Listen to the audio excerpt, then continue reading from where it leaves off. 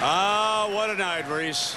You are looking live at sold-out Williams-Brice Stadium in Columbia, South Carolina. A battle of top 10 SEC heavyweights.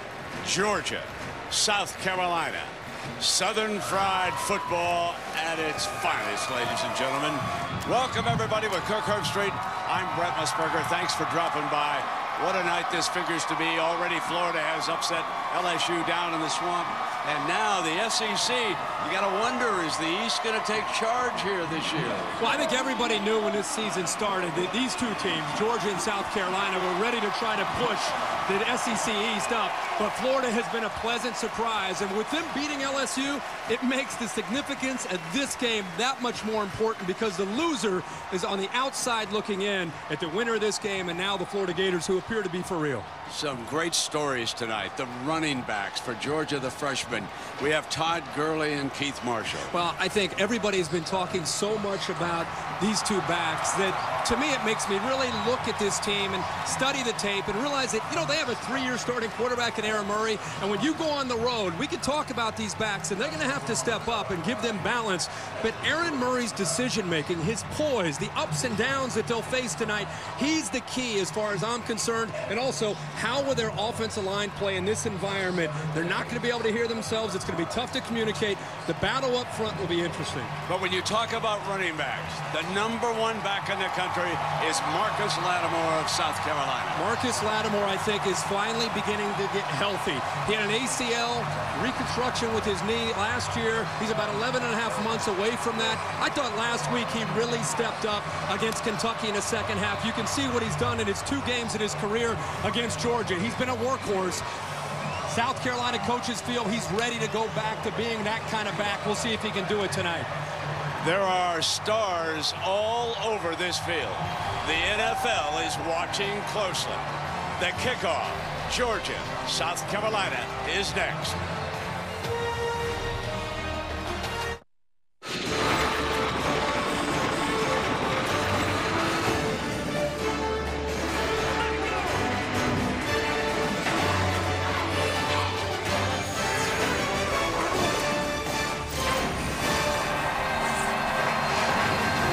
Welcome to ESPN College Football Prime Time, presented by Hampton Hotels. And you're watching the SEC on ESPN. It's one of the grandest openings in all of college football. Sit back and enjoy, everybody. Here come the Gamecocks.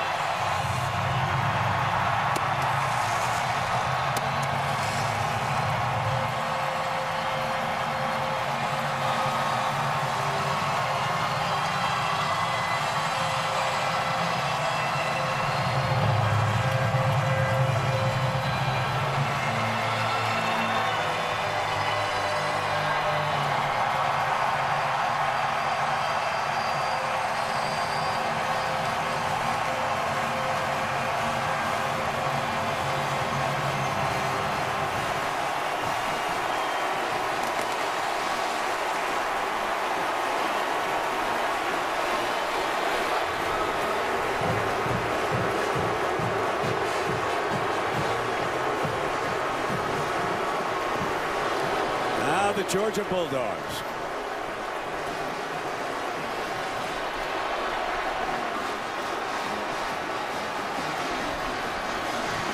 Heather Cox is with us down below, so let's go to Heather.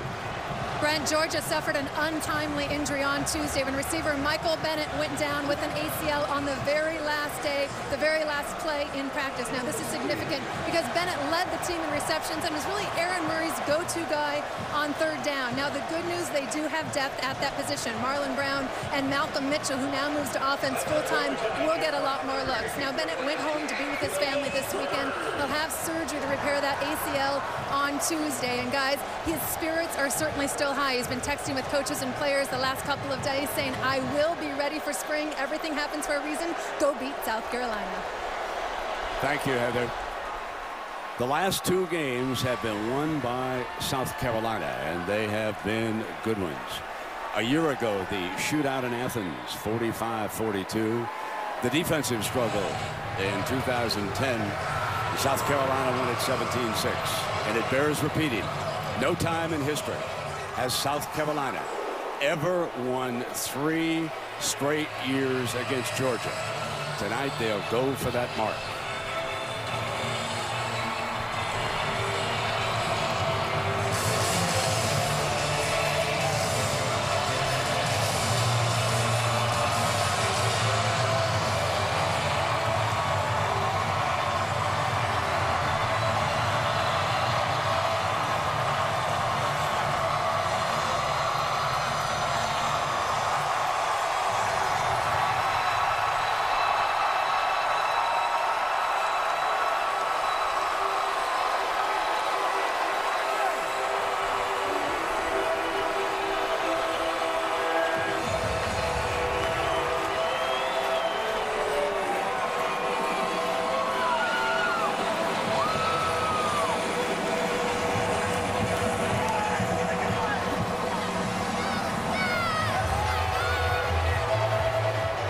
South Carolina receives. Georgia won the toss and deferred.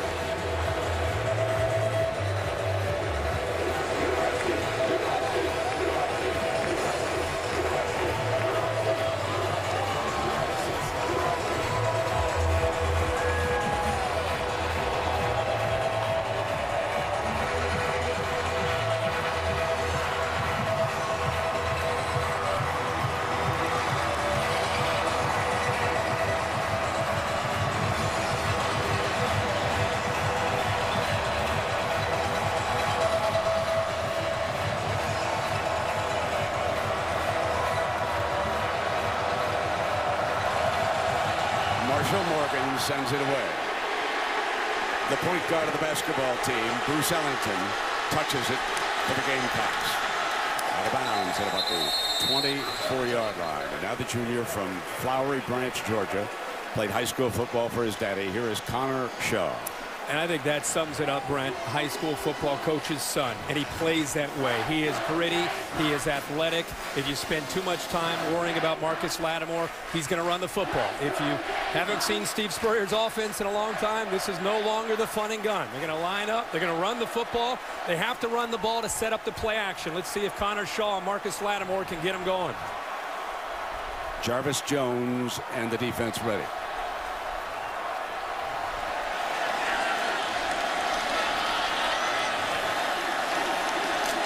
Introduction to Marcus Lattimore. Drill down at the 27-yard line. And Herbie, let's take a look at our Chick-fil-A impact players.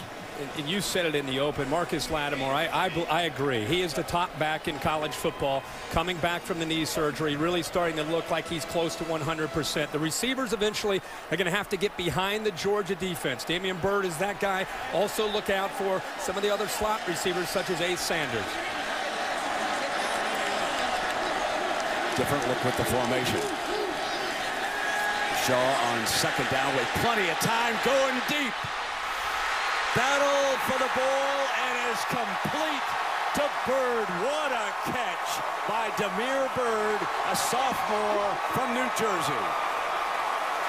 Interesting call by Steve Spurrier. Play action. It holds the linebackers and the safeties, but actually Rambo eyes the ball the whole way, but Byrd takes it away from him. Rambo was in position, a ball hawk, but Damian Byrd, give him all the credit in the world. He just took the ball away from Rambo, who had 8 interceptions a year ago for this Georgia defense. 42-yard gain, moves the ball to the Dogs 30. They show blitz. Lattimore. And he is thrown back at the point of attack. Ogletree was the first to hit him. Ogletree's second game coming back from a suspension. Said they showed blitz, and that's something that Georgia's going to have to do. They know as well as you and I and everybody watching that Marcus Lattimore and Connor Shaw in the running game are the key. Even though Steve Spurrier has an ability to go downfield the way he already did on the second play. So the Georgia defense crowding the line of scrimmage, sending those linebackers and safeties. Jarvis Jones is 29, one of the great defenders in college football. Play action Shaw.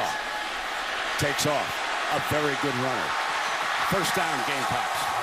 Steps out of bounds just across the 20-yard line. And he eyed the receiver off to the left, Ace Sanders. Bird also on the slot. You see two defenders take him away. This, as you study film on Connor Shaw, this might be his best play.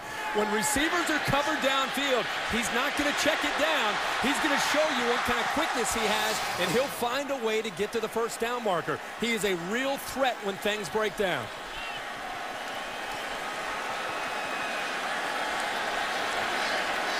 John Jenkins, 260-pound nose man, down for Georgia. And again, Shaw's going to put it up, fires middle, open, touchdown, South Carolina. And it was Bruce Ellington, the young man who returned the opening kickoff, and Connor Shaw lit up the Georgia secondary.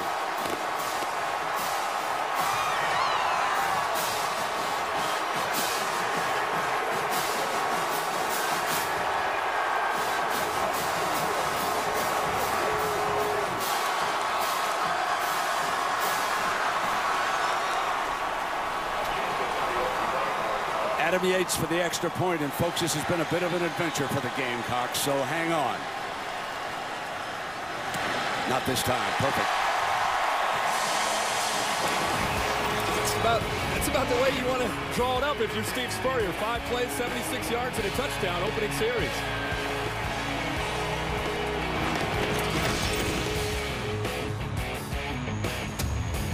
Football in high definition is presented by Vizio. Electric in Columbia, South Carolina. Take the opening kick and drive it down their rival's throat. Georgia's turn. Malcolm Mitchell is set to return this kickoff. There is Malcolm. Plays a little both ways, but because of that injury to Bennett, we expect to see him more on offense here tonight. Yates puts the ball on the tee.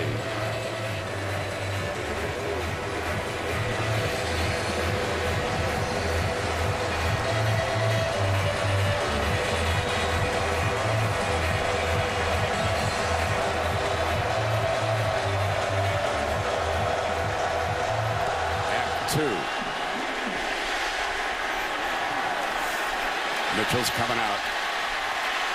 Crease. Burst. 35. 40. To the 49-yard line. A tremendous return. And Brent, on the opening series, a masterful job by Steve Spurrier because of the respect that Georgia has for Matt Lattimore. Watch this play-action fake, and they've done a good job of mixing run with pass. When he goes fake this way, look at the linebackers, look at the safety, have to respect that. Now he's going to roll out. Watch how this Georgia defense now responds. Now they got to hurry up and get out here because they think he's trying to get the ball out to the right flat.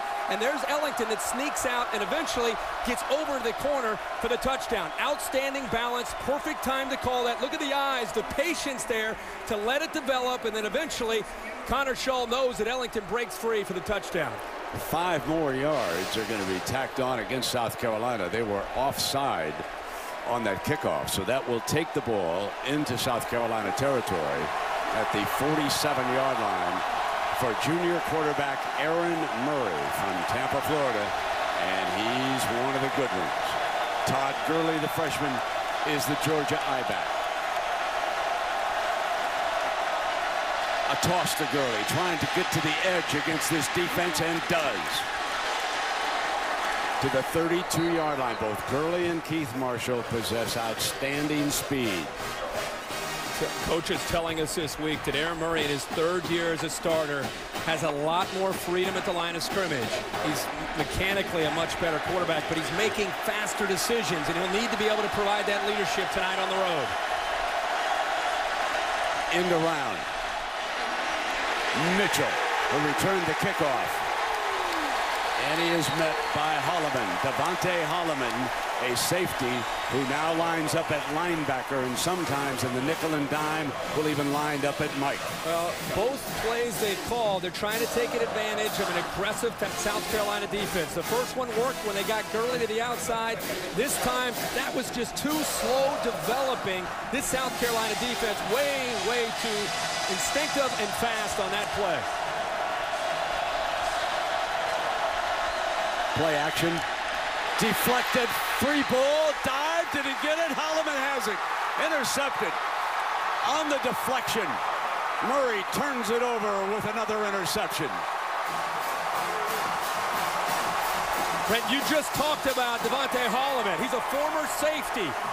He's actually walked up tight against Arthur Lynch right here. But watch how he tries to come in, and then he notices the ball is tipped. The instincts to be able to locate the football, he came in there, and that's where that background of being a safety comes in handy. The ball is tipped. 21's eyes went straight up, and he came in and got the interception. Quarles deflected it. Holloman intercepts it.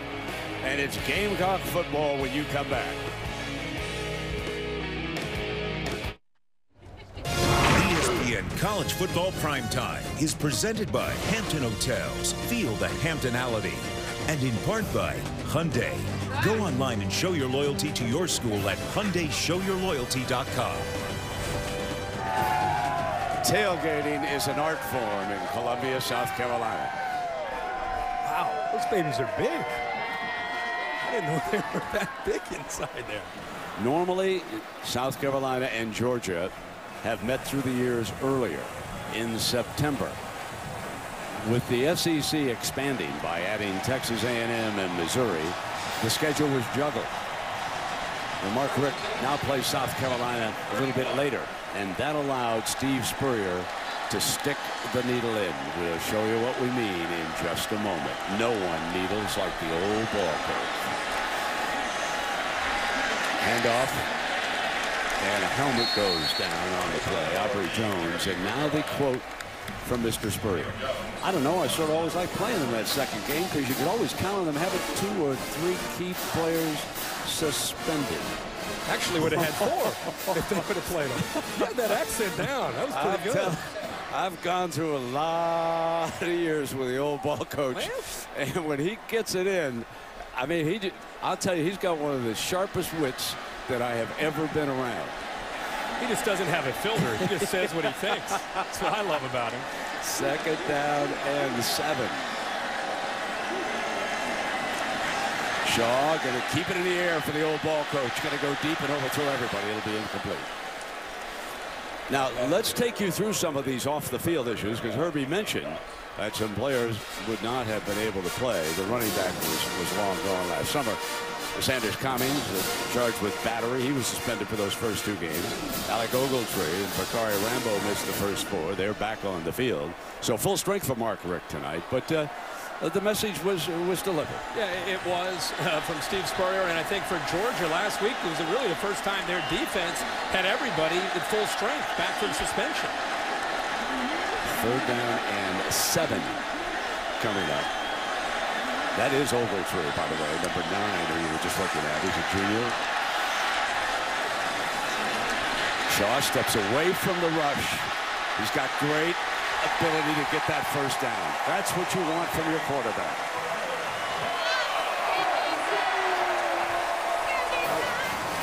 Again, we talked about what Connor Shaw can do when he feels pressure. And look at these linebackers and safeties. They know what's coming. You have a safety right here in the middle of the field who's free, and Sean Williams. He knows that he's looking in the middle. He knows that eventually this quarterback has a chance to make a play. Both he and Christian Robinson trying to catch up with him, but I think they're underestimating the speed of Connor Shaw.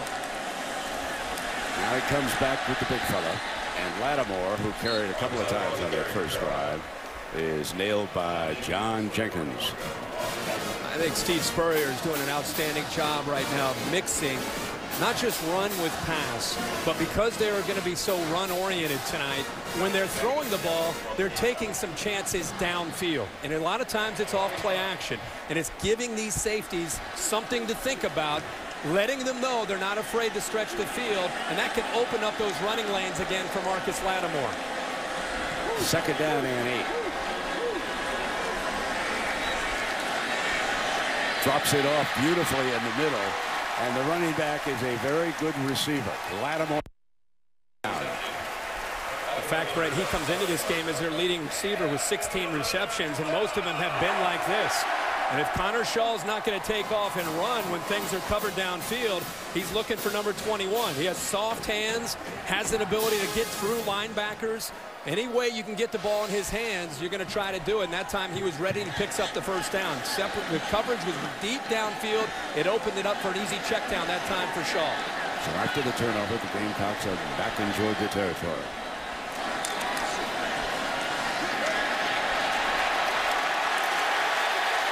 Strong run that time. So hard to bring him down with the first tackler. You've got to bring help. You can see the patience and the vision on this. See how he sees it? It's closed down on the right, has the patience, and also the strength and power to run through arm tackles. We're going to see Todd Gurley for Georgia. If you don't bring your shoulder pads and your hips, you're not going to bring down Marcus Lattimore. And Lattimore returning from a major knee operation, which ended his season last year early. Look at him bolt through to the 30-yard line. Give the offensive line a lot of credit. Georgia's defensive line, they play a 3-4, and they're asking the big guys up front to just do the best you can to consume these blockers, free up the linebackers. On these last couple plays, this offensive line is doing a good enough job of sustaining the blocks at the front that it's freeing them up to get up to the linebackers. And when you can do that, really creates a rhythm in this running game. And again, that's where Steve Spurrier, it's like a yo-yo. He's not afraid to go to the play action after he starts running the football. Redshirt freshman Brandon Shell at right tackle. He's holding up. And that one thrown a little bit late to the tight end Rory Anderson. And he says this one on me. And this could have been real trouble. He was late because he was looking for the big play to Bruce Ellington downfield, the receiver who was a little bit further downfield, and by the time he came back and realized his man was open, as you said, it was late. Rory Anderson has game-breaking ability as a tight end. You get the ball to him in space and he can get upfield.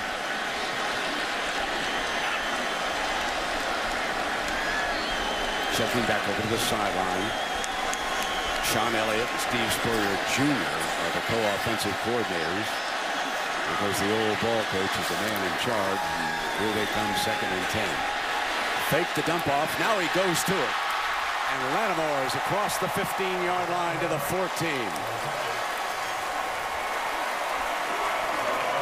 That's 16 more yards, Herbie. And I think Shaw's done enough already in this game with his scrambling that it's making these linebackers be aware of that. Herrera loses his balance, which is a major no-no with a quarterback on the run. And Shaw, who's been a threat already running, gets the linebackers' attention. And there again is Marcus Lattimore. Just kind of he's like his blanket. He's always close by to Connor Shaw. So Brandon Shell is the right tackle for Coach Spurrier. T.J. Johnson's the center, and Corey Robinson is your left tackle. He's big number 53. No more than a yard that time. There was not much of a gap there, and the Dogs jumped on that run. John Jenkins is about 365 pounds, a big, big man. You know, Todd McShay and Mel Kiper have looked at him as one of the top interior defensive linemen. That last play, he looked like he was quick as a cat. He actually got blocked, he got cut, and still got up, shed his blocker, and made a big play there for this Georgia defense. 2nd and 10. Ellington's right to the left. Got time, goes up over the top. Touchdown, South Carolina. Rory Anderson, the tight end from Powder Springs, Georgia, with a 14-yard TD. And the Bulldogs are reeling early.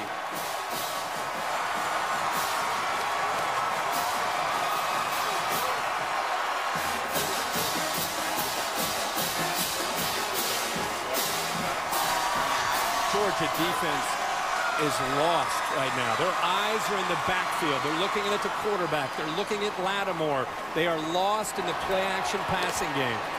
2 wide open wide receivers. And just like that, it's 14-0. And perhaps the biggest game in the history of South Carolina football. They jump all over the Dogs. Just a wonderful night of college football. Action all over the place. And after us here on ESPN, Washington and Oregon. The Ducks a big favorite. But beware the Huskies. They played very well in dumping Stanford last week. So we shall see. The Oregon running backs, led by Kenyon Barner and DeAnthony Thomas, they are so explosive. You're going to enjoy watching the unbeaten Ducks. That'll be coming up after this battle of the unbeatens in the SEC between South Carolina and Georgia. Malcolm Mitchell had a 48-yard return the last time, remember. He's standing just across the goal line, awaiting Yates' kickoff.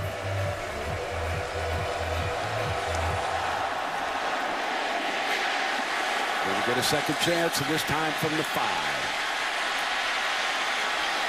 And he is out to the 28. Well, go back to the touchdown again. Steve Spurrier. He's got 2 tight ends, Justin Cunningham and Rory Anderson, who are going to cross.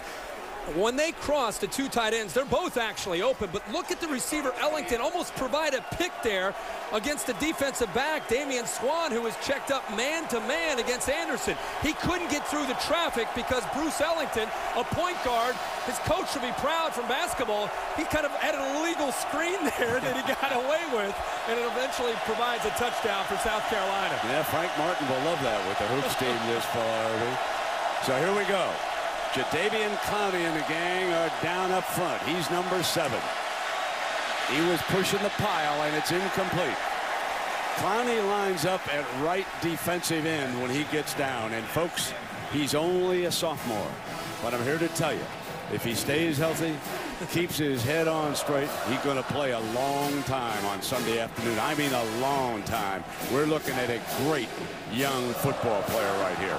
If the NFL likes to look at Calvin Johnson as a receiver, that's what Jadeveon Clowney is as a defensive end to college football and eventually going up to the NFL. That H-back keeping a little bit of an eye on him, too.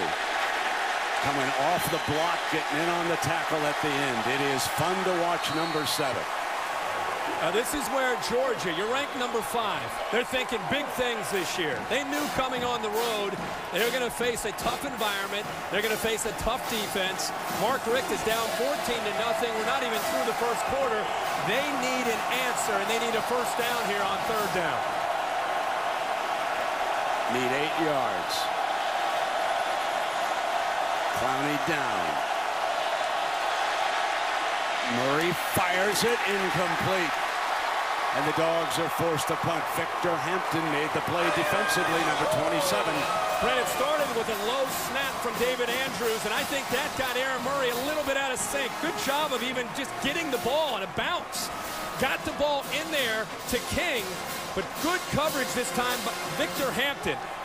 Close enough there where you'd like to think King can make the catch, but Aaron Murray did a marvelous job just to be able to get the football and try to stay in rhythm and on balance there to try to throw that football. Ace Sanders is back. Another freshman kicker for the Dogs is Colin Barber. He's out of Cartersville, Georgia.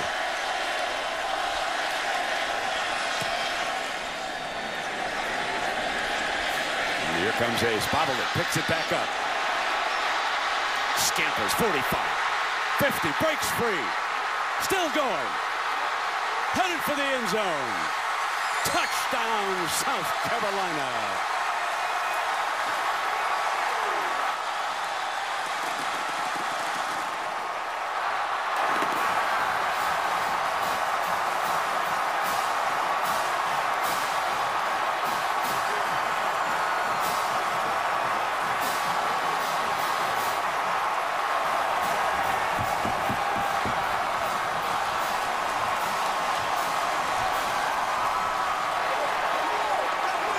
Brent, he had a return earlier this year against Missouri that you just don't see very often, and he might have outdone himself there on that 70-yard return for a touchdown. Wow, is he quick. The old ball coach is thinking it's a long night. Sure. Well, what a start.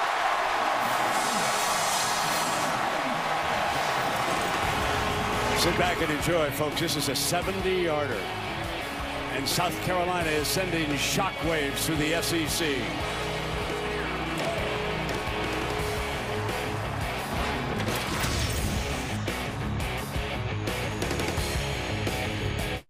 To to be able to make a play, let alone Arthur Lynch, 6'5", 260-pound tight end, and then the punter, Colin Barber.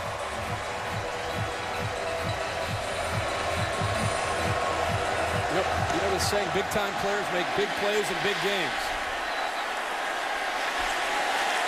So now, Aaron Murray, who's been around a while, and he needs to come on here, Herbie. He needs some good things to happen. Well, again, we talked about it last series. When you start for 3 years, and he's a junior, he's got 1 more year, you've seen everything that this conference has to offer. A lot of ups, a lot of downs. And that experience gives Georgia a fighting chance still in this first quarter with 5:18 to go. But they need something to happen. They've got to get into some rhythm and find some continuity. Outside of the first play to Gurley, the end round, they haven't been able to pick up a first down. They need to get a first down and establish an identity and a rhythm, and they need Murray to be able to step up and provide the leadership. Put a tight end on Clowney's side, although the tackle over there has been doing an admirable job. There was movement. So that's on the left side of the line. That was Canarius Gates. And the tight end jumping out. 72 offense. That's Gates. And so he's under center now, and he's actually using his cadence. When he's in a shotgun, they'll use the leg kick. But when he's under center, he's using a cadence. And he made a little check there. And I think that Gates thought he called for the snap of the ball, but that's, again, the miscommunication when you're on the road in the SEC. Clowney spreads out just a little bit on Gates. On 1st and 15, the swim move, and he's got Gurley. Number 7 all over him with the swim move that time. No chance. They've got to keep an H-back over there. And Gates, who just jumped, this time to the inside, the quickness. This is the difference, I think, with what we're seeing with Clowney. You talked about a swim move, the technique. Last year, he was a true freshman and just a tremendous athlete. This year, he's put on 20 pounds of muscle. He's using his hands. He has better technique. That was a great example of it right there.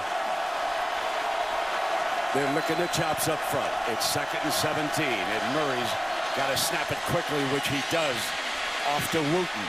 And Wooten with a big gain across the 30-yard line that time.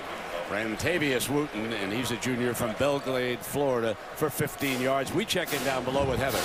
Well, guys, before the game, I talked to Georgia offensive coordinator Mike Bobo. His goal tonight, a way to get that tempo and rhythm that Kirk's talking about, and a way to control the crowd noise is don't use the entire play clock. Get to the line early and snap the ball before the crowd can get into it, guys. But they are backed up into the student section. It looks like this Georgia offense is having trouble communicating in all this noise. Need 2 here on 3rd down.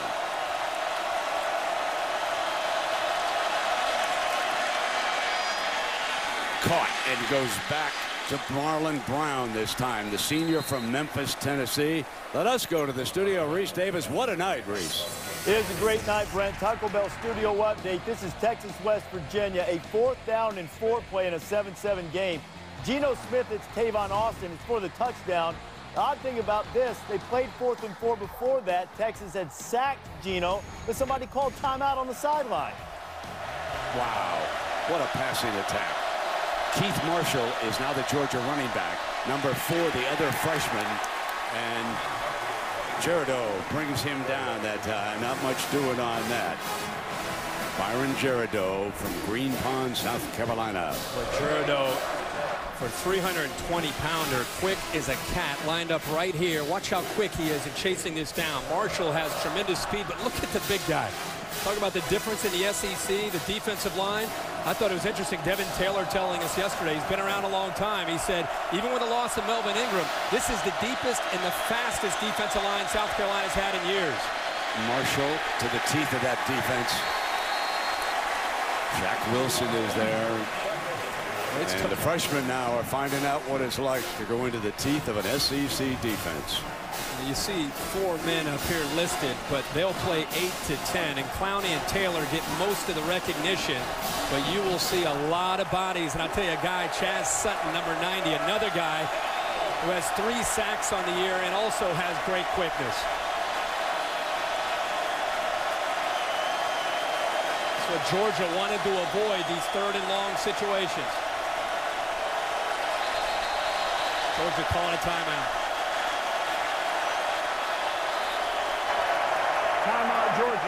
first time out of the half.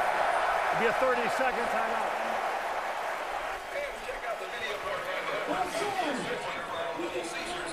You know, Herbie, we caught a glimpse of Mark Richt as we were coming up here to the booth for a little bit of a chat. And the one thing I've always thought about Coach Richt, and I think it goes over to his players, is the calmness he demonstrates on the sideline. Yeah. Now, he's in deep trouble. He's on the road. Yeah. This place is a madhouse. He's down 3 touchdowns. But there's always a calmness with him over there, and I think the players pick up on that. I think you're right, and I think they knew about this all week, and they said that the word of the week is poise. They felt that they have a veteran team in some key areas, especially at quarterback. They knew that they're going to have some moments where things could get out of hand. I don't know if they anticipated this, but when you go through a week anticipating this, and you have a quarterback like Aaron Murray, you're a touchdown away from thinking, there we go. We weathered the storm. Now our defense is ready to get them in some bad field position. Now let's take the crowd out of the game. But it's got to start. Hey, they got a first down, but they got to put a drive together and get into South Carolina territory. One of the things with Michael Bennett out, Murray is searching for some dependable receivers that he can go to. Going deep downfield, incomplete. And he overthrew Malcolm Mitchell, the sophomore from Valdosta, Georgia. They have man-to-man. South Carolina will play a ton of man, and you talked about trying to find somebody to pick up for the loss of Bennett. Malcolm Mitchell moves over permanently now to offense. He was playing some corner, matched up that time with Hampton, who's probably their best cover guy. And there's the pressure again. Clowney and company getting in there. There's Chaz Sutton as well. So Ace Sanders, who took one 70 yards for a touchdown, is back again, and Barber punting.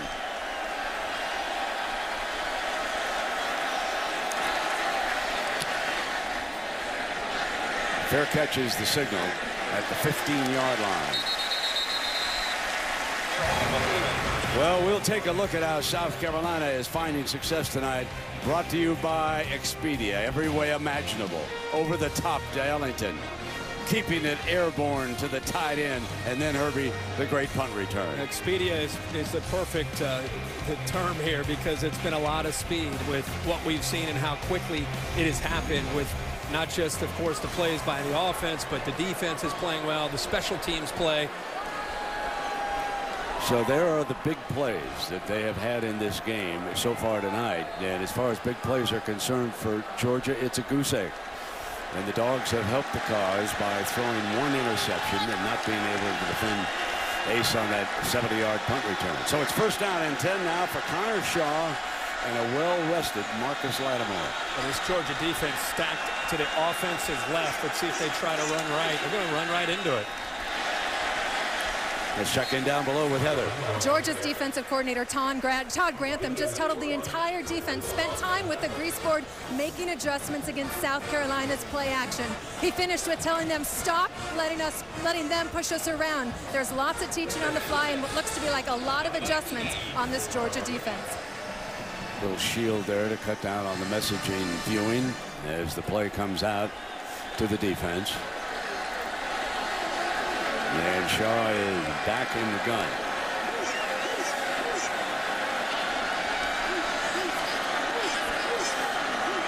And Gilchrist, the fullback, is right alongside him, and it's a quarterback draw all the way. Breaks free. And to the 34-yard line. That was a huge call, and Ogletree makes the stop, but it's a 15-yard run. They brought a blitz from here, Herrera, and they also brought it from the outside. Perfect time to call this, because he steps right up away from the blitz, follows the blocks, and again, the quickness to that second and third level. Just an interesting comment from Heather Cox about what Georgia's trying to do with Todd Grantham about, hey, don't let him push us around. The problem is this South Carolina offense has been so balanced. Georgia right now defensively is guessing at what's coming next. Keeps it. On the read option, he took it back from Lattimore. The Dogs thought 21 was coming at him, and Shaw picks up another first down, 13 yards. Rambo makes the stop, and Shaw now has run for almost 50 yards. Again, here he is. Because he's running because of Lattimore. Jarvis Jones that time is the read. They didn't even block the All-American. They just decided to read him. He closed down on Lattimore. And you see Connor Shaw pulls it out. Again, this defense right now, they don't know if it's up or down or left or right. From the 46 this time, it will be the Hammer. Getting back to the line of scrimmage. Todd Grantham's kind of sticking to his guns. He continues to blitz. This time it was Swan. That is the end of the first quarter. A 21-point explosion by the Gamecocks. And Cocky is enjoying every one of those points.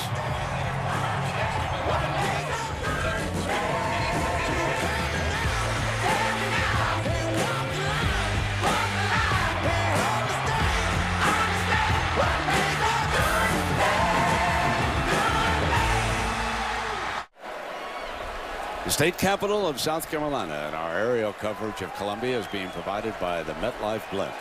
See how MetLife can provide the coverage you need. MetLife, I can do this.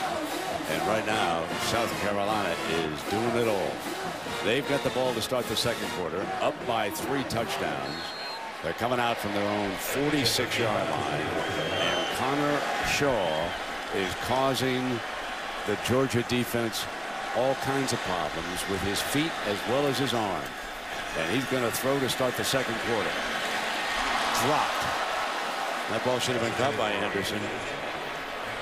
Again, Anderson is essentially a receiver lined up at tight end at 6'5", 218 pounds. He reminds me a lot of Jared Cook, who was a tight end here, who now plays up in the NFL for the Tennessee Titans. Just a very athletic, explosive man. The chance to make big plays every time he gets his hands on the ball. That time, the sophomore peeking up to try to see who was closing in on him before he secured the football. So now the Georgia D has got South Carolina in 3rd and long, and stop here to get the ball back. Jet sweep fake. Shaw on the run. Gonna keep it and not get the first down, and he takes a blow from Ogletree. How do you do? They are in man-to-man coverage, and Christian Robinson, the linebacker, this time is spying Connor Shaw and waiting for the potential scramble. And he did take a big hit, but see Robinson right here, right in the middle. He's going to try to stay up with him. He's unable to stay up with him, and eventually it's Ogletree came very close to a late hit. But I don't think it was, Herbie. I think he got him in bounds. Right in bounds. Very close. I think it was perfectly legal. Yep. What a shock. Steve Spurrier going for it here on 4th down. And Thompson is in place of Shaw. Dillon, and they're going to call a timeout. So the surprise is spoiled, and Spurrier says, oh, why did we burn the timeout? We had those fellas. We'll be right back.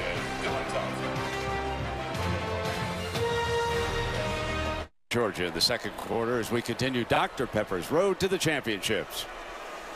Steve Spurrier fired up there at the end because he got what he wanted. He brings his backup quarterback in, and Georgia's late to react. Look at this. They're trying to get guys on and off the field. As South Carolina snaps the ball right there. There's 12, 13 defenders from Georgia. It's 4th and 2. It's an easy first down, and I think that's what got the head ball coach so fired up. He had that first down in his sights. So now Shaw comes out for this 4th down. South Carolina 2 for 7 on 4th down. Lattimore is the running back.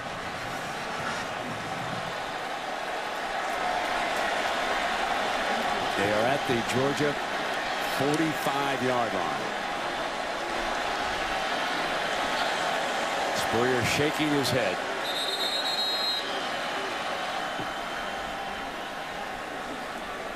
Pedal back then. All right.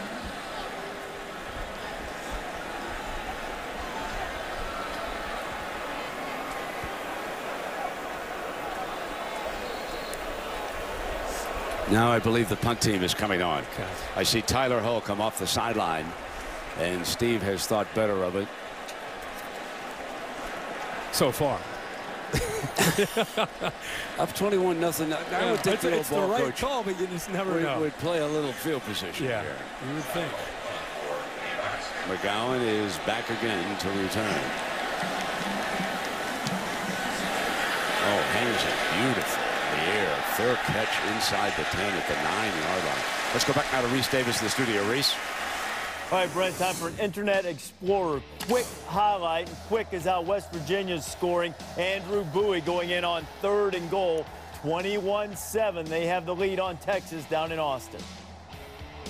So a scoring machine from Morgantown, West Virginia. Not slowing down for anybody right now. Next week, of course, the Red River rivalry in Dallas, matching Texas and Oklahoma. The Sooners exploding on Texas Tech today. A lot of folks thought that was going to be much closer than it wound up. Now Holloman is back on the field defensively for South Carolina. He was shaken up a little bit. And Marshall is the running back. They flare him, and nothing doing as he's tracked down by Swearinger. Lorenzo Ward, the defensive coordinator from South Carolina, right now has a lot of confidence in the way the battle at the line of scrimmage is going. He knows that his front four has athletic ability. He knows what they can do as far as pinning their ears back. You look at the total yards right now, Georgia, here we are into the second quarter. They have 40 yards of offense, and now they're back deep in their own territory. He's a Bama man, coached at Virginia Tech, and he's a good one.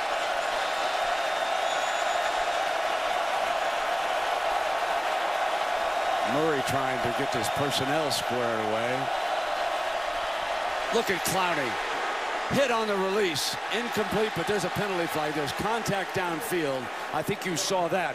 But Clowney was about to bury Murray as he got into him. How about before he gets to Murray, Brent, he goes around poor Gates, the left tackle, and then he hurdles the freshman. The freshman tries to go low on him. He closes in on Murray, but he actually went up and over Keith Marshall. Pass interference. Defense number 3. 15-yard penalty. Automatic first down. That's Auguste. Hakeem Auguste, a senior from Hollywood, Florida. He's battled some injuries and seems to be okay, and he was guilty on that play. I think the South Carolina fan base and coaches saying that the ball was not catchable. And I think the reason it wasn't catchable is because Auguste took him away completely from having a chance to get to the football. Here comes a linebacker blitz. Filling the gaps and making it tough on Marshall. And they're bringing the linebackers on certain formations. There's certain formations that Georgia has where they're tipping their hand a bit with their run game. And I think these linebackers, when they see a certain look, they're coming after him. They're bringing a blitz, and they're getting that defensive line where they're shooting gaps. Murray is only 3 of 7 with an interception today.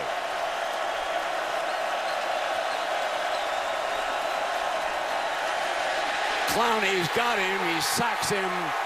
The running back ran right by him, and I thought the back was going to chip on that play as he beat the tackle. Brent, watch the chip. This is a true freshman. He's going to learn eventually that you cannot do this. He's going to help Gates. Gates has no chance to block Clowney. Absolutely no chance to be able to slow him down. The freshman, he kind of olays him with his right shoulder. They're going to have to put a tight end or a back on him every single time he's lined up. This guy is shades of Bruce Smith, folks. This guy is a big-time defensive lineman. Wow, what a performer. And if I'm Canarius Gates, there's nothing against him. He's a left tackle. He played last year. He's an experienced guy. But he's got to be going over to Mike Bobo and saying, Coach, you know, I've got confidence, but you got to help me out, especially on those longer pass plays where Murray's holding on to the football.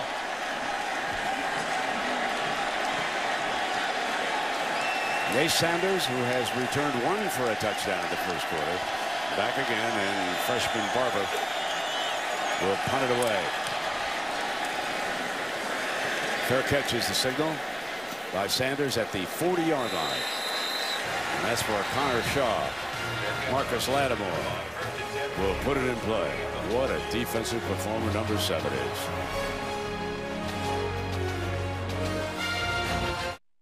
ESPN College Football Primetime is presented by Hampton Hotels.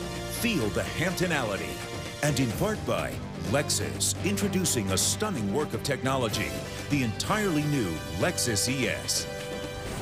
The South Carolina baseball team, back-to-back national championships in the new $35 million plus baseball facility opening up.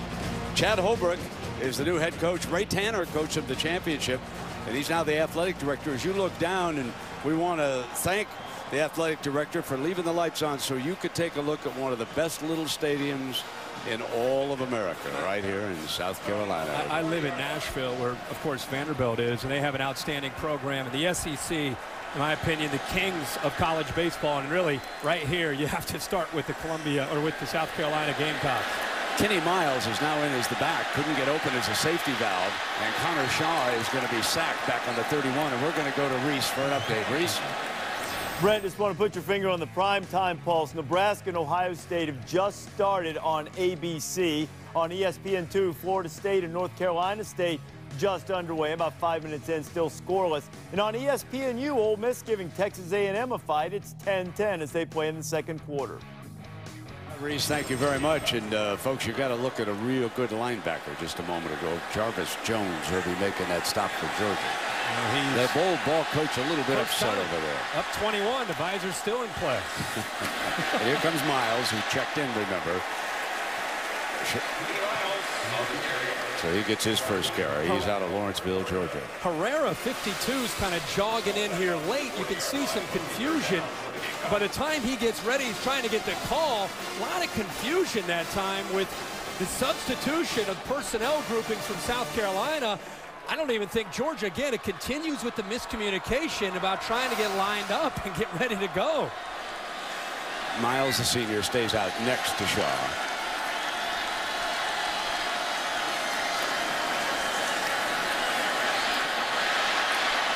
Takes off again. Scrambles up the middle before Jones makes another stop on the quarterback.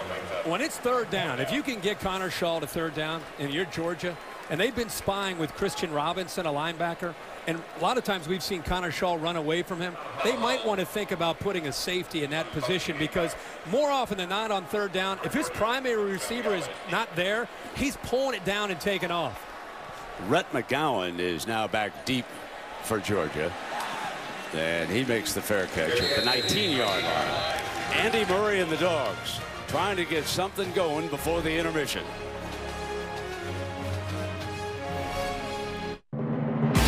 Today, you'll see two of the top running backs in the country, George Rogers, South Carolina, and Herschel Walker, Georgia. And they run a track with Herschel Walker. Got a hole by 35, 40, 35, 50. There goes Herschel. There goes Herschel.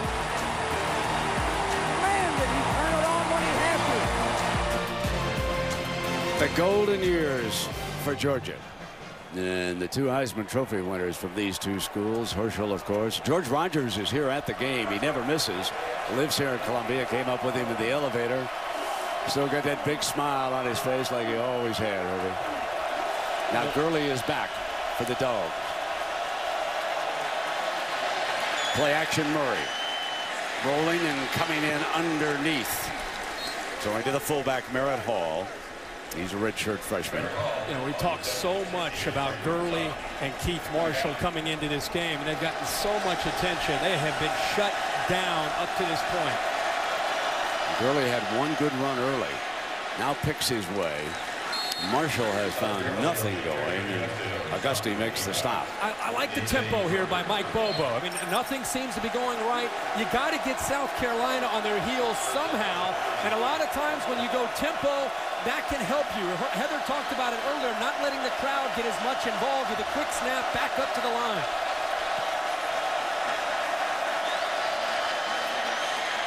Gurley is upended at the 33, and I do mean upended that time. Quinn Smith gets him. See Gurley and Marshall. Again, it's early. We got a lot of football to be played, but so far not having a chance to do much at all. And Lattimore, eventually he'll get his opportunities too. I remember Lattimore has been used as a receiver also by South Carolina, and that flare outside to Marlon Brown is dropped. I really felt coming into tonight's game, we were going to find out about Georgia. I mean, here's a team in an era where we see a lot of points when we watch college football. Georgia was averaging 536 yards of offense, #1 in the SEC, 48 points a game, which was 8th in the country. They've had balance coming into tonight. Tonight, because they're losing the battle at the line of scrimmage, they don't have the threat of pass or run, and it's making it easy for South Carolina to just tee off on this offensive line and Aaron Murray. 3rd and 10. Pocket holds, fires complete. And that time it's Tavares King making his first catch of the night. Brent, here's one way to take away Clowney. You've got the big tight end Lynch, you got the left tackle, and let's throw in the left guard Dallas Lee. If that's what it takes to give us a chance to throw, that's what we'll do. And King gets behind the aggressive linebackers. The ball out close to midfield and incomplete. I think that was a forward pass and not a lateral. Wooten was the target. You brought up Bruce Smith, and I'm sure you did a bunch of games with Lawrence Taylor. You ever see 3 guys have to try to block Bruce Smith or Lawrence Taylor? Well, I saw the San Francisco Giants negate Lawrence Taylor once with a guard pulling from the offside to come over and double team. Bill Walsh designed that, and he tried to jump the snap count that time, and he just couldn't quite regain it and stay onside. That'll happen to the great Rushman every now and again. He's trying to guess there a little Prior bit. to the snap, offsides, 7 defense, 5-yard penalty, still 2nd down. It's a good job of mixing things up by Murray, but watch, he jumps, then he's caught. Now it's a tightrope. Oh. But a good job of snapping that ball by David Andrews to get the free 5 yards, and Georgia moves into South Carolina territory. 2nd down and 5 for the Dogs. Hall stays in as the fullback. Here's the toss with Gurley on the cut. And he's short of the 1st down. Georgia, for the first time the entire game, started to sustain some blocks up front. Looking at the top, number 88, Lynch. Locks up there with big defensive tackle and puts him on his back.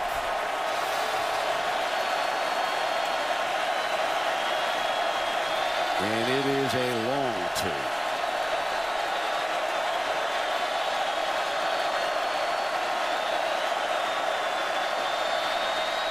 Carolina rushing 5, snaps it off complete to the 31-yard line. Mitchell, and Malcolm Mitchell kept the drive alive with this play. Good job here on 3rd down. They brought a little pressure from the outside, and Murray, who all year has been doing a good job of getting the ball out of his hands. And how about Mitchell? A chance to go up against soft coverage. 7 minutes to go, and it's going to be 2nd and long. It's a tough night at the office for these 2 freshman running backs. And this time South Carolina doesn't even have a chance to get lined up. I think Georgia was in such a hurry, and they've gone tempo here, and it's worked for them. Sustaining a drive, moving the ball into South Carolina territory.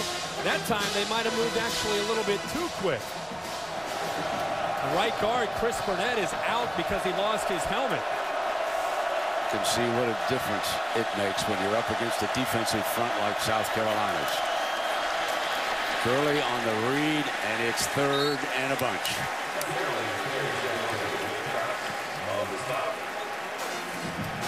Now, we talked about Burnett having to come out of a play. Well, by him having to come out, you see 79, Beard come in at left tackle. So they move their starting left tackle, Gates, who's been struggling against Clowney, over to right guard there.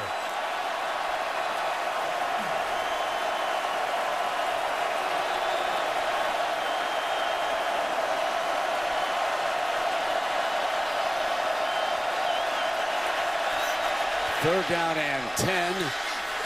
And a terrific catch by Malcolm Mitchell.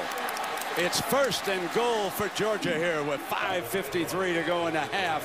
What a fine play by 2-6. Holloman, 21, came on the blitz, got in there free. Murray had to get rid of the ball, intentionally throws the ball behind Mitchell to allow Mitchell to find the football and come back. Victor Hampton was never in phase with the receiver, could not get his eyes back to locate the football. Gurley into the middle. It'll be second and goal from about the 2-yard line.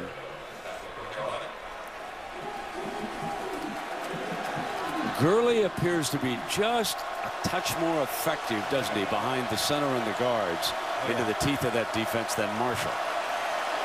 I think both of these young backs have some power, but I would definitely tend to think that Gurley is more the downhill type of runner. He's off to Murray's left.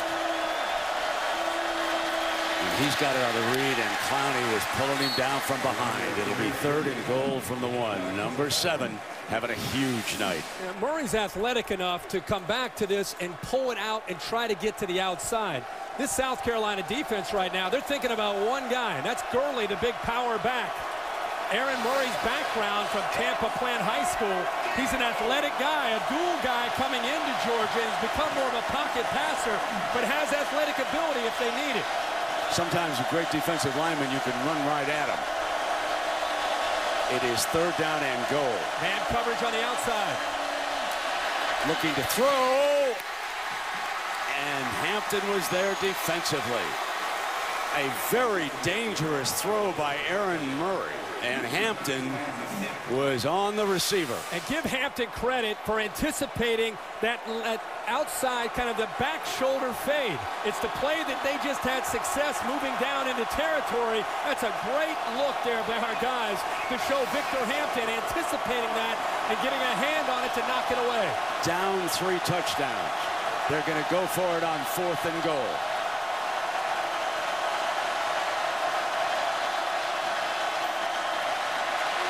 Murray didn't get it.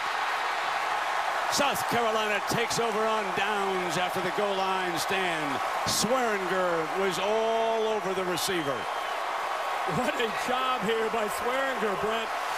Man to man on the outside. They tried to set up a rub route, kind of a pick, and the South Carolina defense did not let him get to the goal line.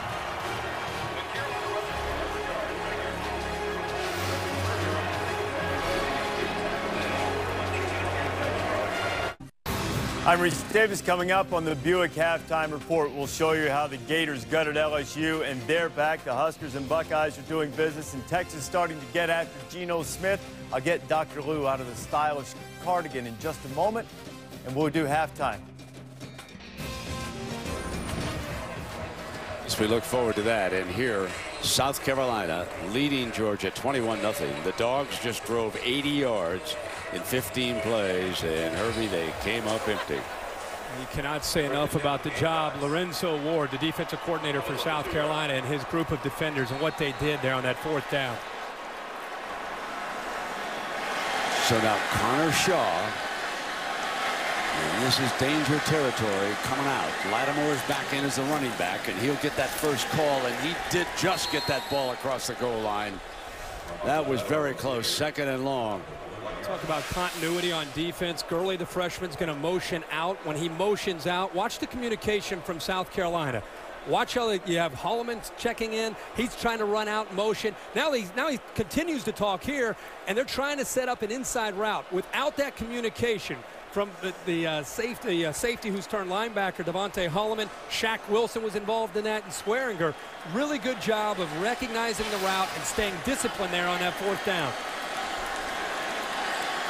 Now Connor Shaw in the Gamecock offense coming again with Lattimore, having a lot of difficulty finding daylight. Garrison Smith, one of the Georgia defenders right there, and they're trying to keep him backed up against a goalpost. Well, the big fellas up front for Georgia getting a good push, and pushing that offensive line back into the end zone. Now, does the old ball coach decide to put it up in this situation? You're facing a 3rd down and 10. You'd have to throw it out of your own end zone now.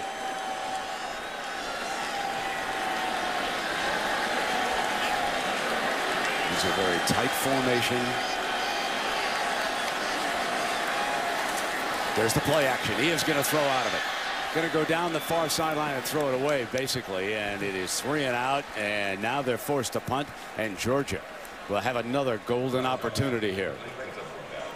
Steve Spurrier probably looking at Connor Shaw and saying, I know I said to throw it away, but be careful. If he threw that too high, he wasn't outside of the tackle box area. When you're in the end zone, it could be a safety. So sets up an opportunity here for Georgia to get outstanding field position before the half. Rhett McGowan standing back at the Gamecocks' 44-yard line. So here is punter Tyler Hall, Mount Airy, North Carolina.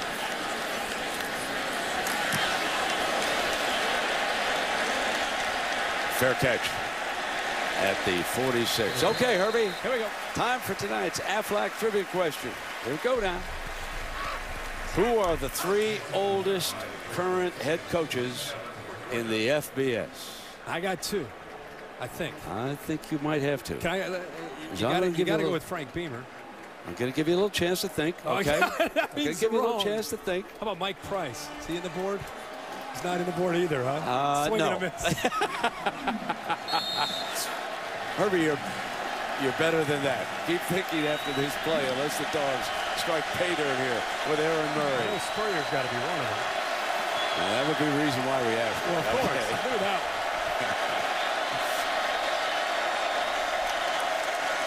Murray going downfield, got a man open, juggled incomplete. Wooten couldn't hang on. Montavious Wooten, the junior, really good job of being able to go right by Jimmy Legree. Got behind him. The ball's a little bit late, and it allows Legree to catch up with it and knock the football away. Late throw by Murray, something we've not seen from him most of this year, but tonight, because he's a bit out of rhythm, underthrows the ball and throws it late. Legree makes the play. Now it'll be Gurley on the run. All right, Herbie, have you decided on your coaches besides Spurrier? I've got Spurrier. The All other right. 2 just Here no we shot. go. Here we go. You'll know him. Bill Snyder is going to be 73 years old tomorrow. Frank Solich at Ohio and Coach Spurrier here. Now, here's what's interesting. All 3 are unbeaten. A combined 16-0. Let's hear it for the old guy. As Lee Corso says, AARP. Outstanding. Bill Snyder's team looking really good. Oh, didn't they look great? Great win. Murray stands tall, incomplete, and he overthrew Marlon Brown. He has not been on target, Herbie. You know, all year, looking at him throw, he's just looked like a different guy mechanically. He's had a chance to be able to step through his throws. His fundamentals of getting back and having confidence in his wide receivers has been there. And right now, because of what he has faced in this first half, the amount of pressure he has faced in the first half, he's not been able to get into sync at all. So the Dogs will punt it away with Barber again.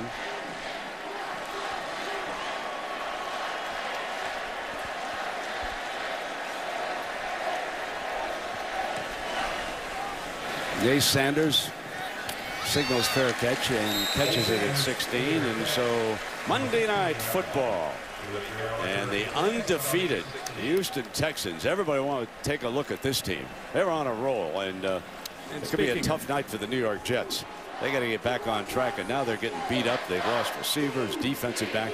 That could be a hard night in the office. Maybe that Jet crowd will energize them, but I'll tell you, the Texans, Herbie, you talked about one of the linebackers for Houston. Well, they have been outstanding, and you know, this defense has been what you kind of anticipated, and Brian Cushing stepped in from SC and into the NFL, having a great career, but that team is very aggressive, and the Jets, it's not just what's going on with the Jets. You have the whole soap opera about Tim Tebow and whether or not he's going to play in this game.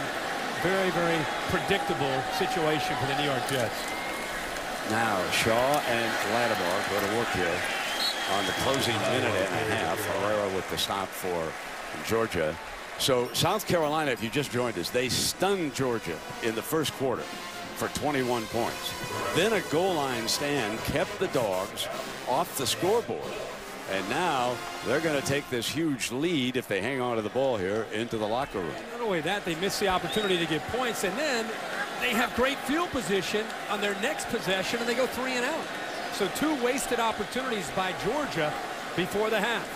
And this is the beginning of a brutal stretch for South Carolina. I call this the Gamecock Gauntlet that they're starting on here tonight. Now, after tonight, they go to Baton Rouge, and the Tigers are going to be an angry group after losing at Florida. And then, 2 weeks from today, they are down in Gainesville. They are going to be playing Florida. So this is the toughest schedule of the year, and arguably one of the toughest that any team in the SEC has to play. So the old ball coach has to keep things together. Now, Mark Richt was shut out at halftime back in 2008 by Alabama. That's a long time. What makes this more remarkable is this is an offense that was averaging 48 points a game coming in. All we talked about is it's different this year with Georgia because they can run the ball now.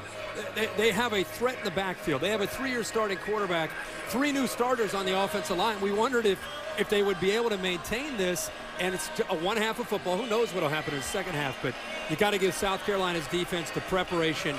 Lorenzo Ward has done a masterful job in the way they have attacked with Clowney, and it's not just Clowney. The entire defense is dialed in tonight. You know, when we walked on the field for practice here at South Carolina, I'm going to tell you, the most impressive group of athletes I've seen, other than Alabama, is South Carolina. Yep. The kids were in shape. They paid attention during practice. It was upbeat. The old ball coach had the quarterback and the receivers down at one end like he used to do at Florida.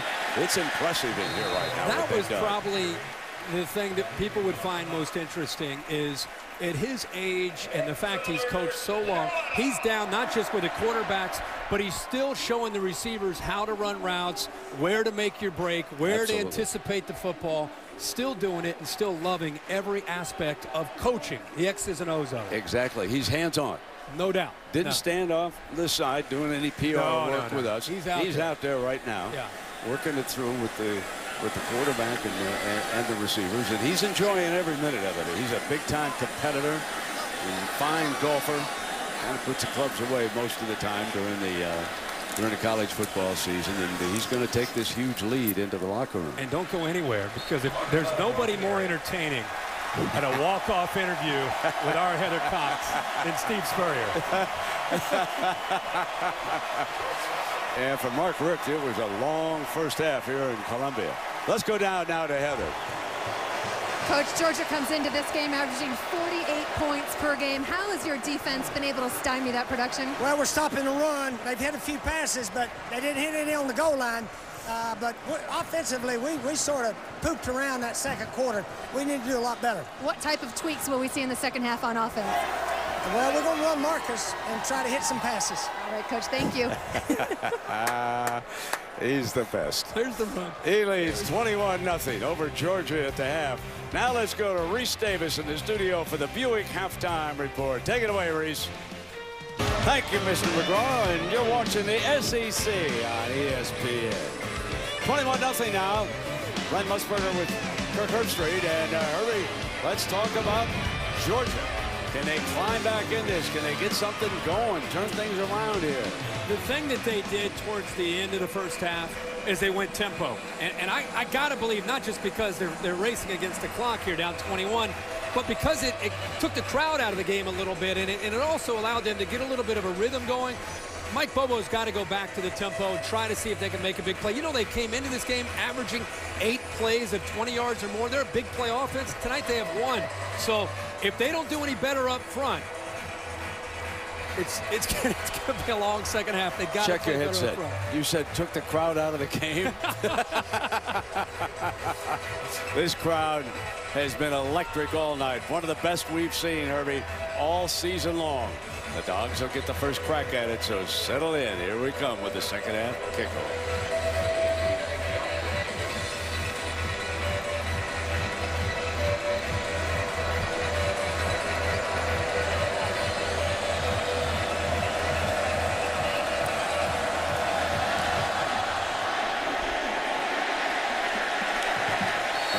To the 25 as we take a look at tonight's Good Hands plays brought to you by Allstate. And Herbie, it has been the Gamecocks who've had the good hands. Well, they have. This is on a tip pass earlier in this game by Kelsey Quarles. A recognition which was really impressive by Devontae Holloman. Then later, this was an outstanding play. Jimmy Legree, ball underthrown, thrown a little bit late. He catches up with it and knocks it away from Rontavious Wooten. Big drive here. I know it's early here in the second half, but Georgia's got to, again, establish something and get their confidence established here early in the second half. Gurley will open as the running back.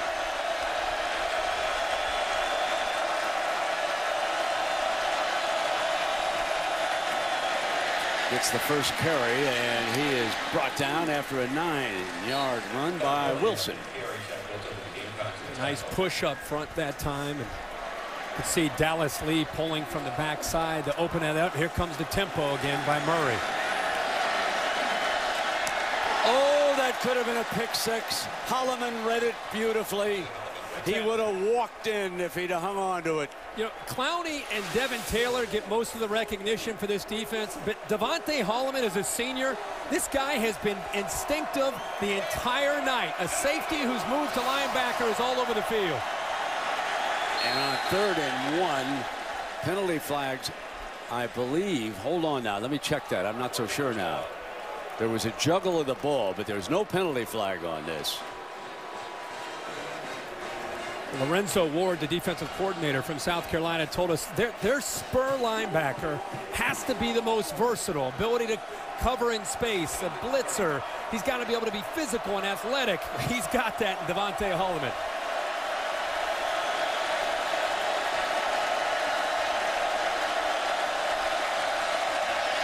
Clowney was coming again. And it's complete, but for a loss. Wooten is the receiver. We checking down below with Heather. Brent, I was able to talk to Mark Richt and asked him about changes that he wants to make on offense, and he said we must do a better job creating more space for our young backs so that they can create. We've also got to stop that penetration, and when we have that protection, we must hit that open target. Now, Richt was very optimistic. He said, yeah, we're down 21-0, but we've got some momentum. We held South Carolina the last few series by turning Connor Shaw into a quarterback and not a runner. They want to keep him in the pocket the second half. 2nd and 16, incomplete over Hall's head with that pass. And so this first series is not working out too well for the Dogs. Well, they are continuing to either bring pressure or show pressure and back out. It's a cat and mouse game between South Carolina's defensive line and linebackers and even safeties and Mark Richt's offensive line trying to create confusion and hesitation and trying to rattle Aaron Murray.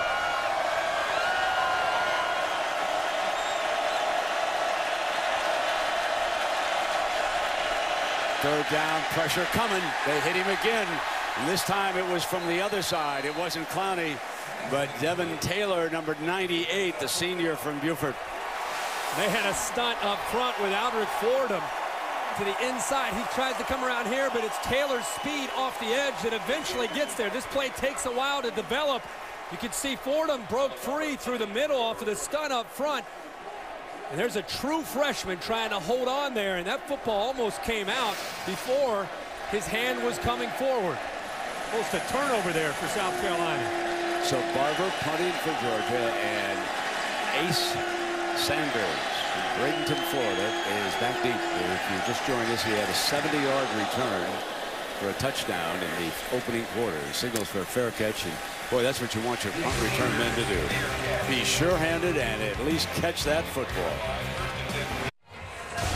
College football in high definition is presented by Vizio. 6 straight years the SEC has won the Coaches Trophy presented by Dr. Pepper, and South Carolina would dearly love to get in on the fun. This is the start of their 3-week gauntlet. Next week, Baton Rouge to take on LSU. 2 weeks from now to Gainesville to play a very improved Florida team. First things first, Connor Shaw, Marcus Lattimore will come out here to open the second half with their first series. TJ Johnson, the senior center, will snap it to Shaw. And that's Lattimore moving over to the quarterback's left.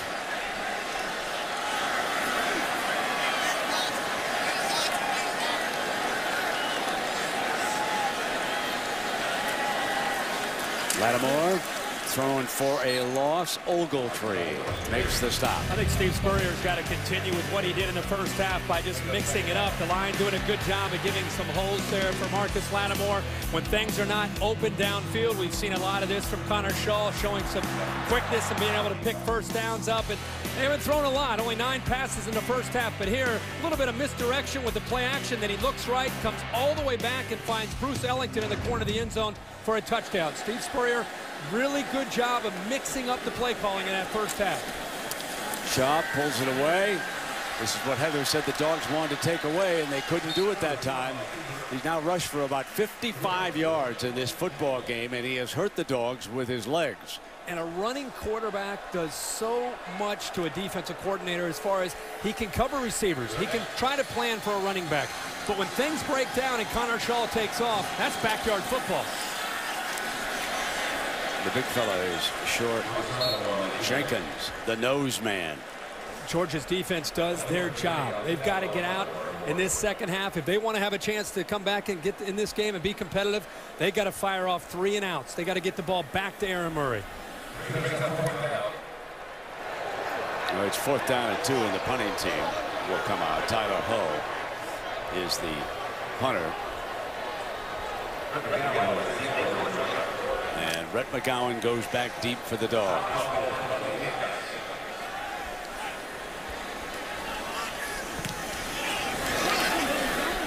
McGowan's fair catch at the 33-yard line. So Georgia will try again when you come back.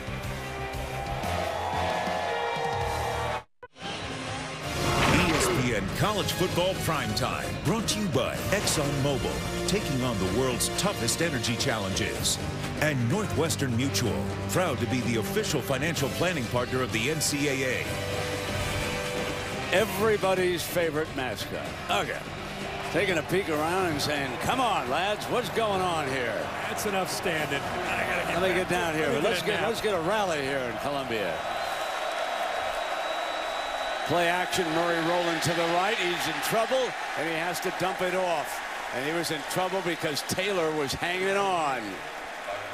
Well, Murray has had to go to this no huddle because, Brendan, the first half, when they got under center here, he's trying to make a little check at the line of scrimmage by just moving his hands out. You see this a lot from Georgia. The left tackle, Gates, the right guard, Burnett, they flinch. Cost them 5 yards, so they've gone back to just trying to go no huddle, back to the line, and try to get the ball snapped as quickly as they can. 2nd and long again.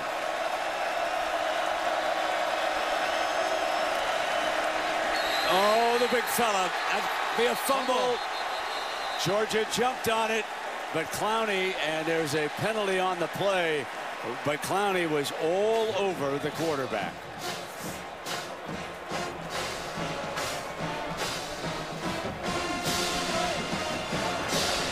Before the snap, false start, 12 offense, 5-yard penalty, still 2nd down. That was King who moved. Who would ever think that King moving takes away this move by Clowney and eventually a fumble against the Georgia offense? But Clowney, imagine being a quarterback, by the way, and you got 7 from your blind side all night long. Even if he doesn't get to Murray, his presence is there, and that's why Murray's missed some of these passes that he's hit all year. It's because he knows number 7's in that blind spot. 2nd and 15.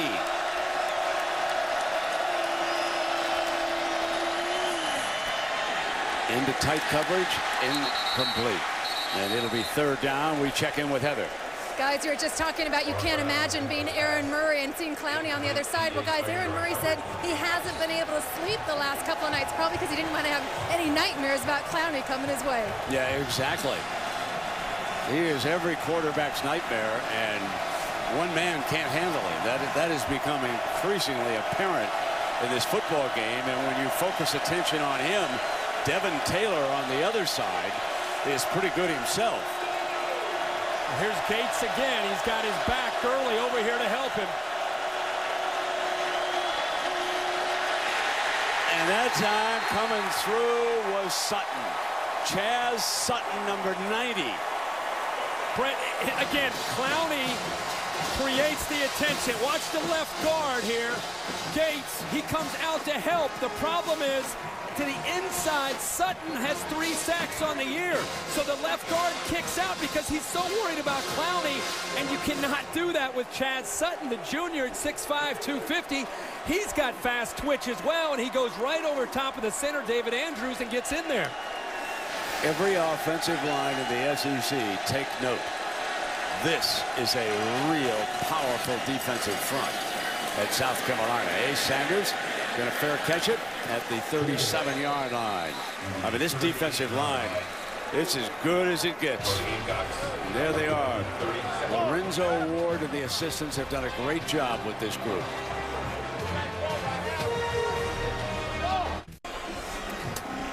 Well, Jimmy Johnson and Dale Earnhardt Jr. highlight a star-studded field. The chase for the sprint heads to legendary Talladega Superspeedway in Alabama.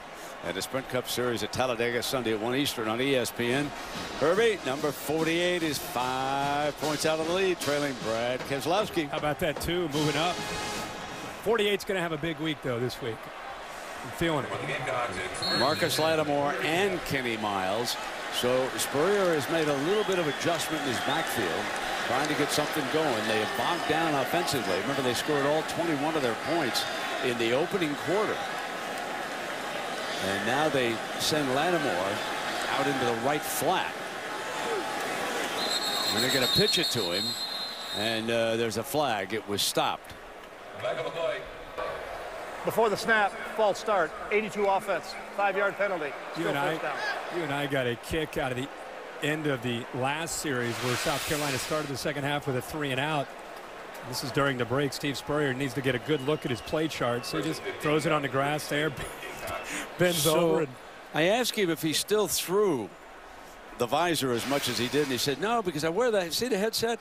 I can't get the headset off. It presses down in my ears, and I can't get the visor like I used to when I was down in Gainesville. Wear the headset. Down in Gainesville. Here's Lattimore. Fakes the end around, keeps it himself, and he's having trouble picking daylight. The one thing that this Georgia defense has done, they've done a pretty good job on 21 tonight. Herrera made that stop for the Dogs. But there were some other things got loose on him in the opening quarter. I think Steve Spurrier, when he threw that play chart down and looked at it, I think he realizes, yeah, you're up 21, but you look at the clock, you don't want to lose your aggressive nature. They've been running the ball a lot, but they also been willing to take a few shots every once in a while off of the play action look, and I think he'll still want to do that this early in the game. Shaw back in the pocket, will take off again. And he doesn't pick up a first down. He was picking up first downs back in that opening quarter, and the Dogs have been able to shut that down. And I think the beautiful thing for Steve Spurrier is, even with a quarterback like Shaw, even when you do drop back to throw, there's a chance he's going to be able to find a way to get positive yards. And what they've done here is they've almost bracketed him when he's taking off with 2 linebackers. Instead of letting him get outside, they're forcing him to run into the teeth of that second level of Georgia's defense. Lattimore is the single running back behind Shaw. D.L. Moore is the tall wide receiver to the right.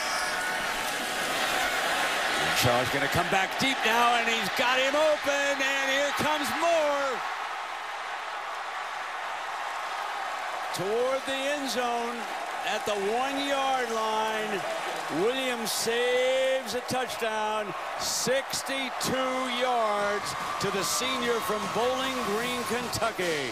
Sean Williams, 36, gets caught up with the tight end Justice Cunningham, and by him being occupied there, the receiver Moore got way behind coverage. The ball is actually underthrown. He does a good job of coming back to it, but Brent, where is Sean Williams, and why is he looking at Justin Cunningham, the tight end? Now remember, nose for the end zone. Marcus Lattimore, number 21. Spurrier loves to depend on him. Here he comes. Touchdown, South Carolina. Marcus Lattimore has now scored in each of his last 7 games. That's his 9th touchdown of the year. We just talked about it before they did it. Up 21, stay aggressive. Run the ball, take some shots downfield. When you get a chance to find the matchup you like. Look at the pad level from Lattimore. It's like a human torpedo.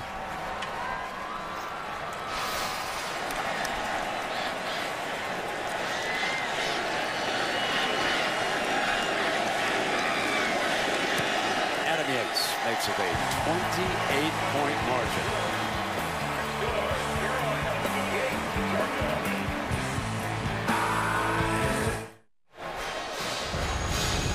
Let's go back to the touchdown here by South Carolina. I want you to watch the tight end Cunningham, who's just going to run a route. He's trying to get to the first down marker. The linebacker Ogletree actually drops, and he takes him away. It's 3rd and 10. 3rd and 10. Interesting, he's right at the first down marker. Ogletree's there. Here's Sean Williams. He comes up because it's 3rd and 10, and it frees it up behind him. And you find out that Steve Spurrier maintains that aggressive nature and gives his quarterback, Shaw, a chance to put the ball in the air downfield.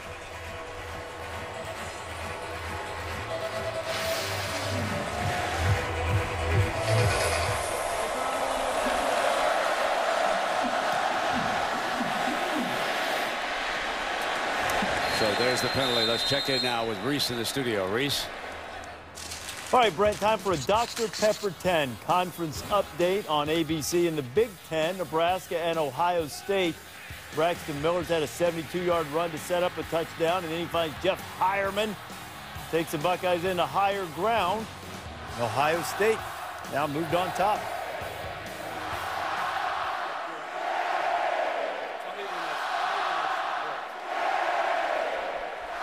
One of the great scenes of the season is unfolding here in Columbia. Penalty puts the ball up at the 35-yard line for Aaron Murray and the Dogs. Marshall, nothing doing.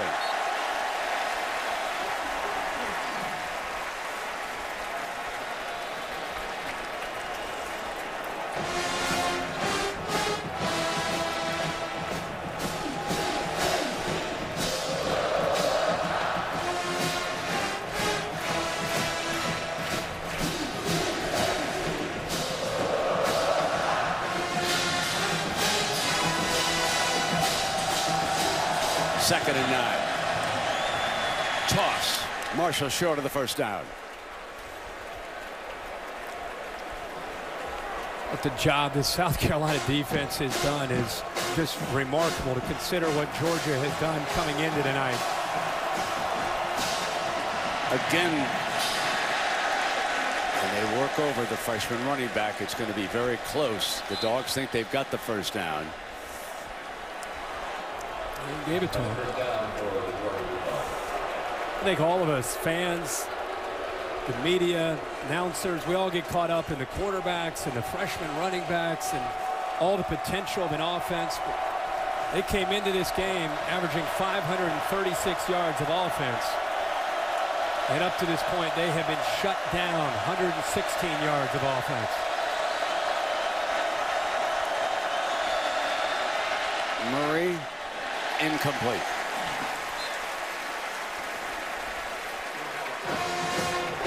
And you wonder, why is that? Because you knew it was potential to happen. And it's a great reminder to all of us about the importance of the battle in the trenches in any level of football. The offensive line matching up with the defensive line, and it has been complete domination by South Carolina.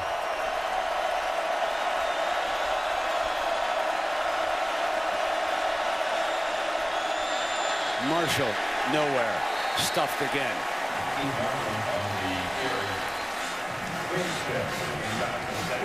There's just no threat in the passing game. There hasn't been, because this defensive line is shooting gaps. By the time these guards are pulling around, there's such penetration, there's just nowhere to go. I mean, look at this. Imagine being these backs. I don't care if you're a freshman, a senior, if you're in the NFL. You're not going to be able to run into that defensive line. Need 12 on third down.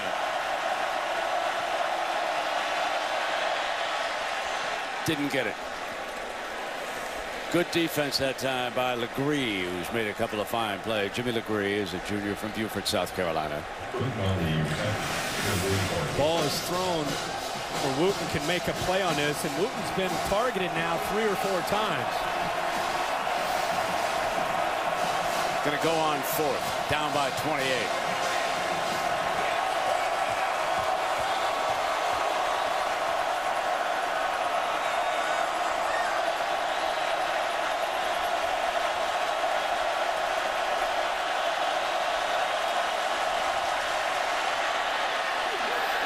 South Carolina football.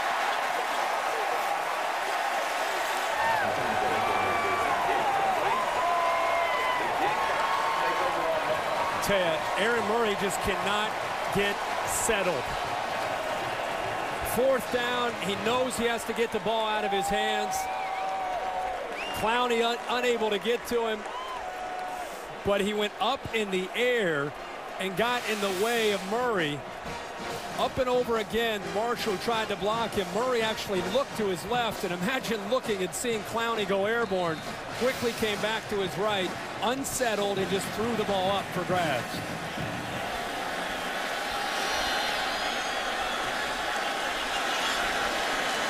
Bringing the clock down with a 28-point lead. Lattimore breaks that first tackle to the second level in the 40-yard line. Sanders Cummings came on the blitz, the corner blitz from right here. He actually is free. If you don't hit Lattimore low, you're not going to bring him down. He just sheds the corner who is free on the blitz. No chance. Breaks free again.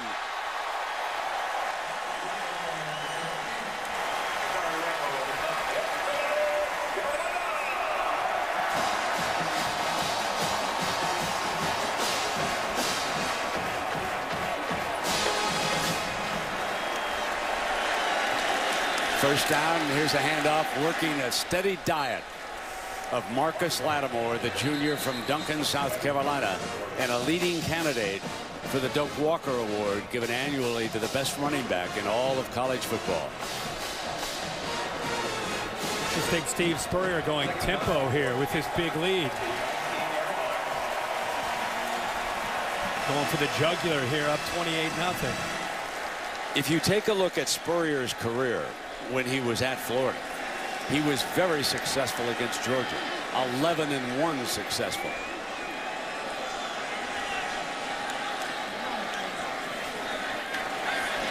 Shaw keeps it on the read option, and Jenkins brings him down. Jordan Jenkins on the tackle.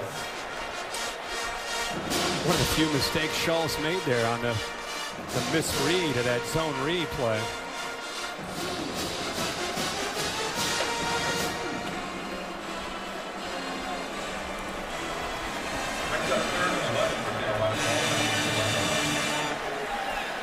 Third and 11.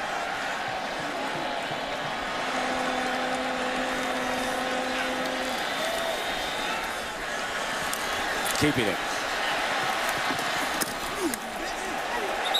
And down at the 15-yard line, Rambo making the tackle for Georgia. Now it's 4th down and 5, and let's see if Spurrier passes up a field goal opportunity and goes for it. No, I believe he's going to send him onto the field now. And that will be Adam Yates from Sparks, Maryland.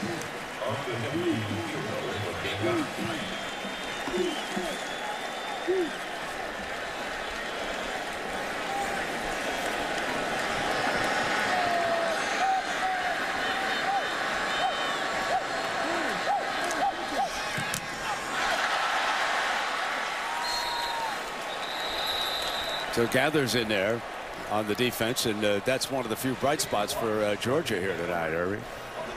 Yeah, they got a good push in the interior there. Gathers, you can see the big fella gets his hand on it. Looked like maybe another big defensive tackle, but when you get a push by two 365-pound defensive linemen and the ball's kicked low, those guys are just huge.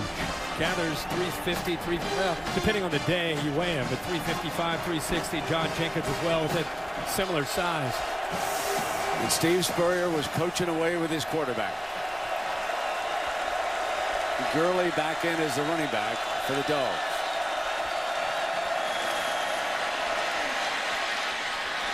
Fine run for 8 yards. That is a rare thing, is a Georgia offensive lineman getting around the edge and leading a back without South Carolina getting penetration.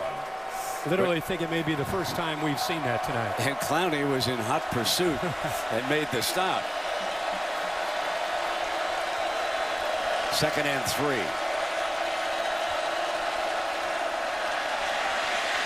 First down.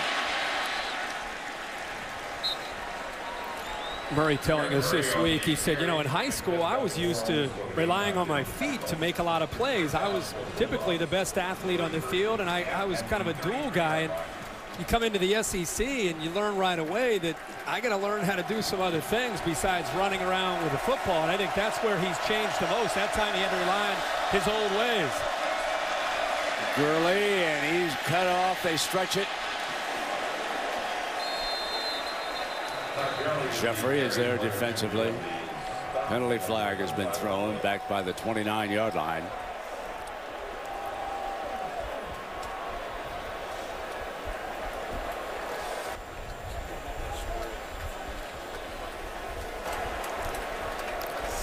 I think you can see that the referees are all wearing microphones. You see that with the umpire and the referee?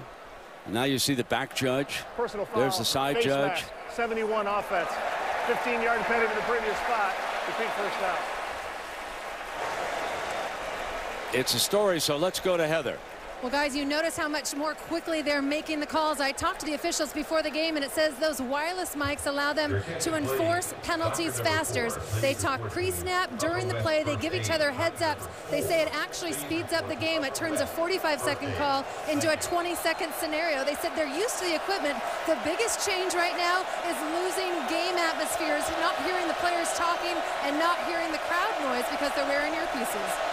So that's experimental here with this game tonight, isn't it, Herbert? With what they're doing. Yeah, you don't see that. Maybe that's the future, depending on how it goes. Malcolm Mitchell snaps off that pass.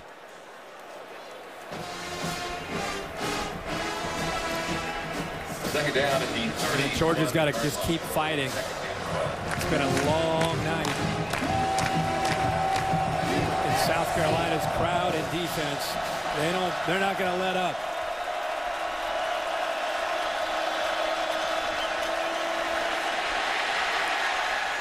Does just get it off, but it was incomplete. Intended for Jay Rome, was a safety valve, but he was under pressure from Surratt. What's happening on the outside is South Carolina is jamming the Georgia wide receivers. They're making them work to get open. And when you have a defensive line and a pass rush like South Carolina, and these receivers all night have been facing jam and press coverage, and they're fighting to be able to get to their spots. By the time they get to their spots, Aaron Murray is either sacked or he's just throwing the ball to get away from the pressure.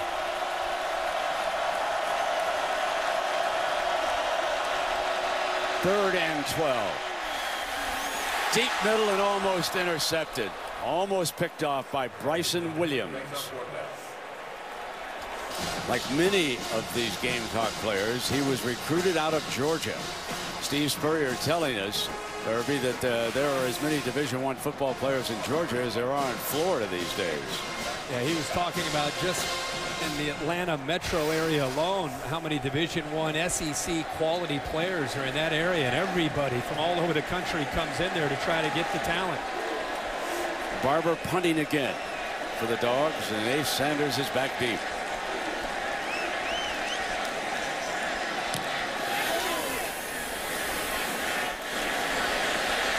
Ace is going to try from the 20.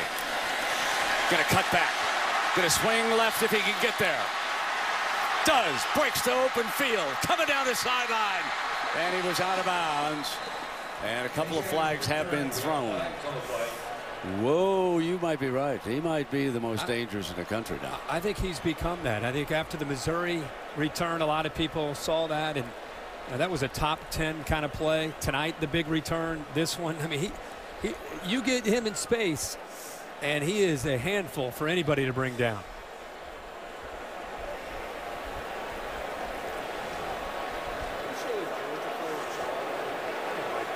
So it will be South Carolina football.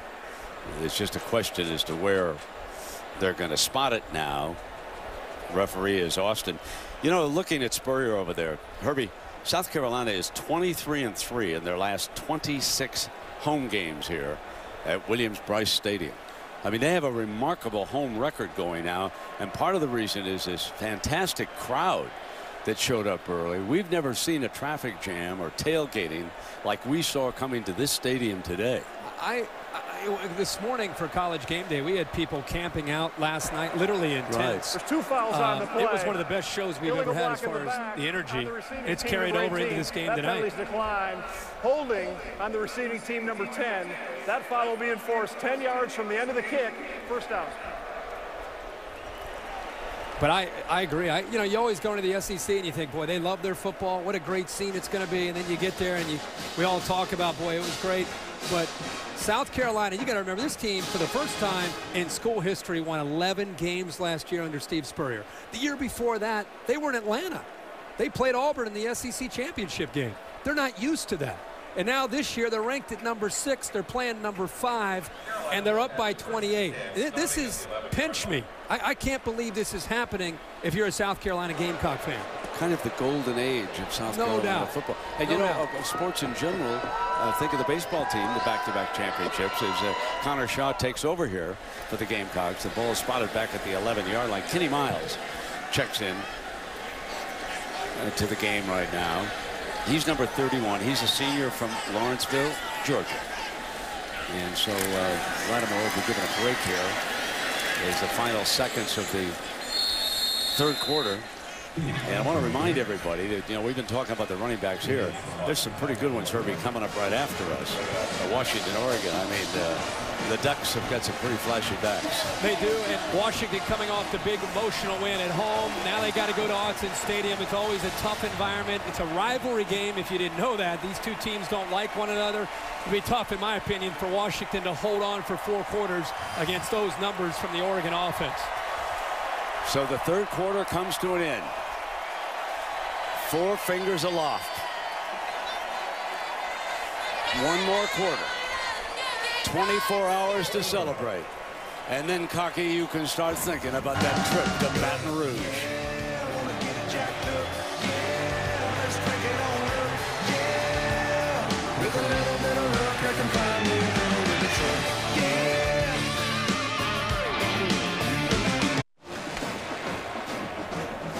Aerial coverage being provided by the MetLife Blimp. See how MetLife can provide the coverage you need. MetLife, I can do this. And it is a beautiful scene here in Columbia, South Carolina, with the Gamecocks up by 4 touchdowns. Herbie? While we were away, Mark Richt called his team over heading into this 4th quarter just to talk to him. And what I think he's talking to them about is, guys, we got 1 quarter left. We got 1 quarter to try to establish ourselves, not just for this quarter, but for the rest of the year. We've been embarrassed for 3 quarters. You better show some fight here. Look at their numbers since 2008 against teams that had finished the season ranked 2-14. The last 2 years, 0-9. Now they're down 28-0 as we start the 4th against the number 6 team in the country. 2nd down and 8 as we start the quarter. Connor Shaw will hand off to Kenny Miles on the first play. And this crowd, as we look around this stadium, what we expected, a record, and we got it. 85,199. The state capital of South Carolina. And oh, how they love what Steve Spurrier has done to this football team.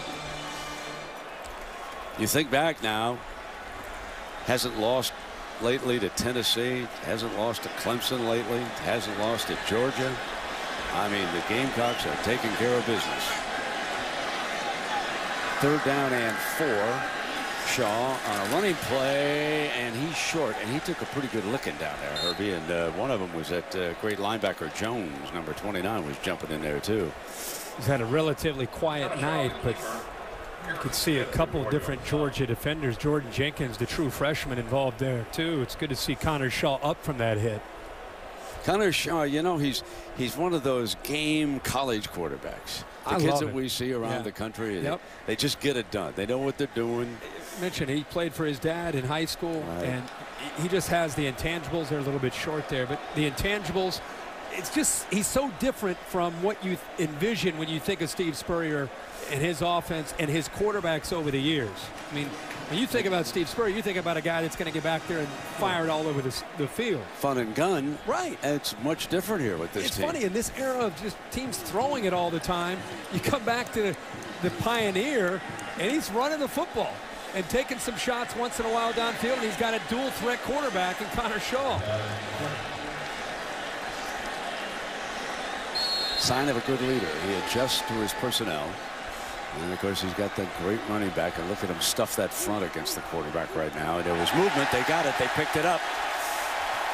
Use the hard count, Yeah. I mean, if you're Georgia, it's 4th and 1. They're up 28-0. And I know Steve Spurrier, hey, he's a risk taker. But why are you even thinking of moving? Because he's probably not going to go. Well, I mean, he's just going to sit there. Yeah, he's going to give you the hard count. Why would you fall for that? Offside, defense number 9, underneath the zone, following the offensive career. 5-yard penalty results in the first down. That's just a lack of discipline right there. I mean, I understand that's Jarvis Jones.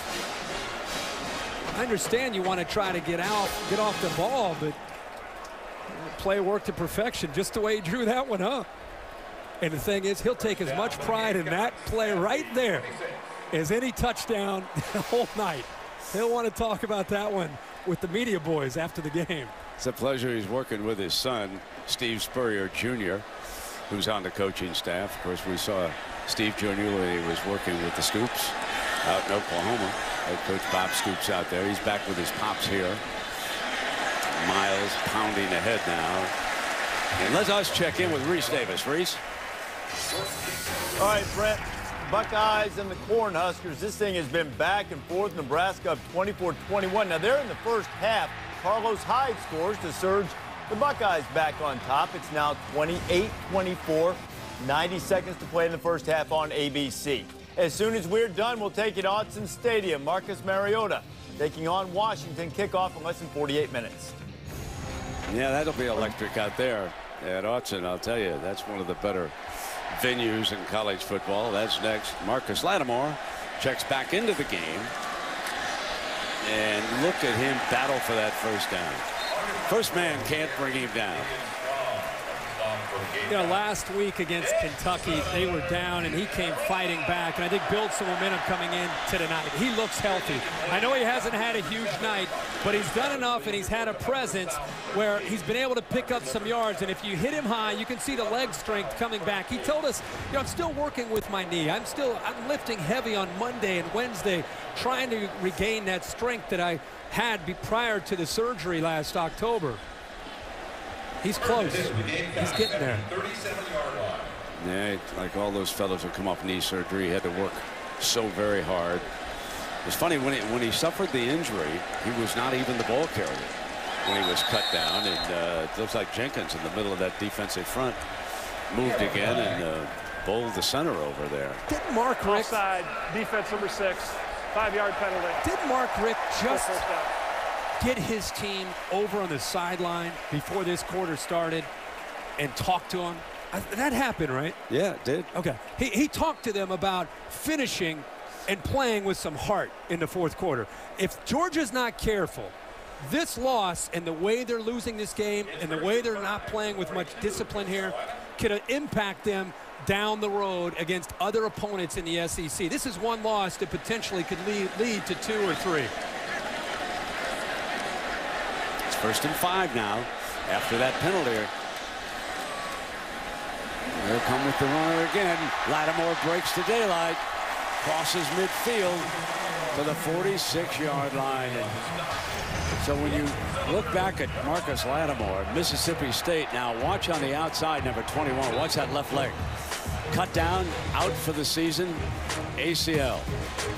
Then's when you got to go to work in the off season. The hour after hour of hard work and the drills out in the field just to get ready. And now you're back. Great shot in that empty stadium. Visualizing a night like this when it's 100 degrees out and nobody's there. What are you doing to get back to get to 100%? That was a beautiful shot.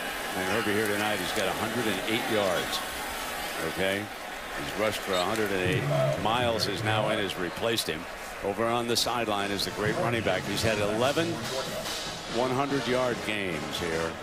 And there's the first two that you talked about. Yeah, to think about what he's been able to do. And we talked to him Friday after their practice. And boy, what a nice guy. Just a guy who is selfless. He's all about his line. He's about his teammates. And he said, you know, Georgia has one of these defenses where they play the 3-4. There's some bubbles up there. And I don't know. I just kind of find some creases and have had some success. Not a burner, Coach Spurrier says, but he picks up valuable yards, tough yards. Here's Shaw now. He makes a cut, stays on his feet. Beautiful run for the first down. What a dandy little run by the quarterback. And the flag comes flying as he goes down out of bounds. Let's see if Rambo or somebody was guilty over there. I think it was Herrera. Following the play, Rambo personal foul, unnecessary roughness, number 18 defense. 15-yard penalty. Yeah, it was Rambo. Yeah, I just, if I were a Georgia fan, no question, I would be beyond frustrated with this team's performance tonight. And I'm not just talking about 28-0. They're the most penalized team in the SEC.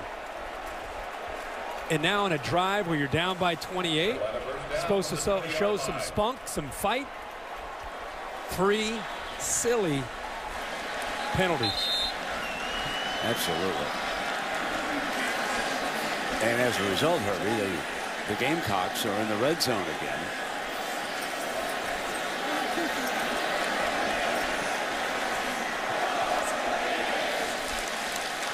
Here comes the overrated chant. You've got individual superstars. There's Jarvis Jones, one of those. You got Jarvis Jones, Alec Ogletree, Sean Williams, Bakari Rambo, John Jenkins, Kwame Gathers, Avery Jones.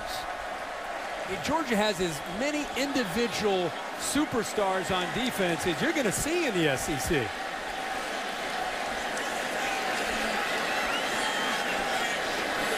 Shaw checks over to the sideline.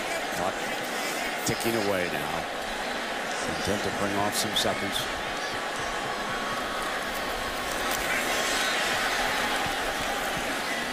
Plowing straight ahead.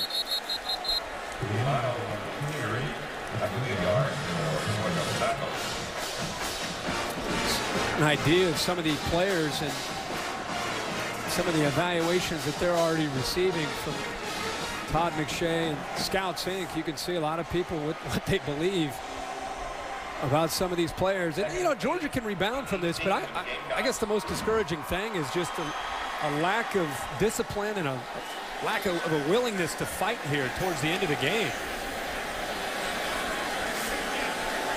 Bringing it down, and they'll snap on 5 or less. Miles short of the 15-yard line. I think we're talking a lot about Georgia here, but you got to give South Carolina for the way they've gone about their business. Probably has led to a lot of this, some of the frustrating signs that we have seen from Georgia. They have run the football 44 times. Connor Shaw is 6 of 10.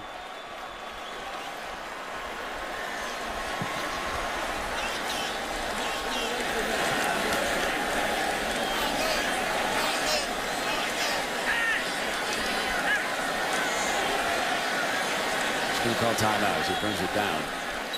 Run a few more seconds off the clock and then burn the timeout. So we'll take a break. South Carolina climbing all over number 5 Georgia. Only unsuccessful stop. Came here to South Carolina, and what a rebuilding job he has done here. And now undefeated, and he'll be in the top 5 next week. And he'll head on down to Baton Rouge as Steve and South Carolina lead Georgia 28-0 as we continue Dr. Pepper's road to the championships. Seeing all those photos brings back so many memories of him. His personality is so much fun and so good for college football. Absolutely. Miles going to burn time now. Jenkins finally makes the stop, but it's another first down for this grinding machine. We haven't talked a lot, Herbie, about the offensive line of the Gamecocks. They deserve some credit. They've done a really good job. Johnson is the centerpiece up here. Patrick and Can are the starting guards that you see. Brandon Shell, who's Art Shell's nephew, has played right tackle, and big Corey Robinson, we do mean big, 6'8", 337, has been over there at left tackle. And this bunch has done a fine job. I can't remember a false start. Did I miss one? I don't think there has been one, Brent. And Miles right straight ahead. I'm glad you brought him up, because last week, again, I still feel like they're developing the continuity with 3 new starters up there. And last week they're down against Kentucky. Second half, they just said, you know what? We're going to run the power play. We're going to run the football. And I think when South Carolina looks back at their year, the second half at Lexington, I think is where the offensive line and where Marcus Lattimore developed some confidence and continuity coming into this game and on down the line. They really did a good job in the second half of the game when you and I were looking at the tape of it. Sure did. But you're right. It was very basic, power-oriented. Kentucky knew it was coming. Here we come. Yeah. And Georgia knows they're coming. And Miles getting about a yard or so. Jenkins. Big Jenkins still trying to stand tall down there, the 350-pounder from Connecticut. And I think what's interesting about the offensive philosophy that South Carolina has is they're going to rely on running the football. That's who they are. But they've got enough wrinkles within the Steve Spurrier package to make you have to really think about, do we overcommit to Connor Shaw and to Marcus Lattimore in this running game? Because Georgia did that early, and they found themselves down. They gave up 2 quick touchdowns on the first 2 drives. So he does enough to make you have to respect that part of it, and then they get back to their bread and butter. 3rd down and goal now, and Shaw, but it was stopped prior to the snap. Well, Georgia had 10 players on the field, so Mark Richt was halfway out on the field trying to get a timeout. Timeout, Georgia. First time out of the half. They're having a hard enough time stopping them. They don't want to try with 10. So we'll take a break here. ESPN College Football Primetime is presented by Hampton Hotels. Feel the Hamptonality. And in part by Buick. Experience your kind of convenience, peace of mind, entertainment, and luxury. So the state capital of South Carolina, it's a statue of the first president of the United States out front. Sherman did bomb that building when it was being built. It was not completely constructed, and now it has been completed, and it's a beautiful building here in Columbia. And we welcome you back now to ESPN College Football Primetime, presented by Hampton Hotels. The last 6:24, and the Gamecocks have really done a job on the clock. Walked in. Connor Shaw, touchdown. And that, folks, is Sean Elliott. He has done a terrific job with this offensive line and the run game. The co-offensive coordinator. He's from Appalachian State. Some of you might remember one of the biggest upsets in recent memory. Appalachian State beating Michigan in the Big House. He was one of the coaches at Appalachian State that day, and he's done a fabulous job with this offense. They ran the read option at Appalachian State, and he brought it in here, and Spurrier says he's done a heck of a job with it. And he loves, the reason he's so excited is that's exactly what they ran right there to perfection. They haven't run it a lot tonight, but they ran it here, and the All-American Jarvis Jones came down on the running back right there. An easy read for Connor Shaw, making the coach happy on the sideline, and takes it into the end zone. Boom, baby.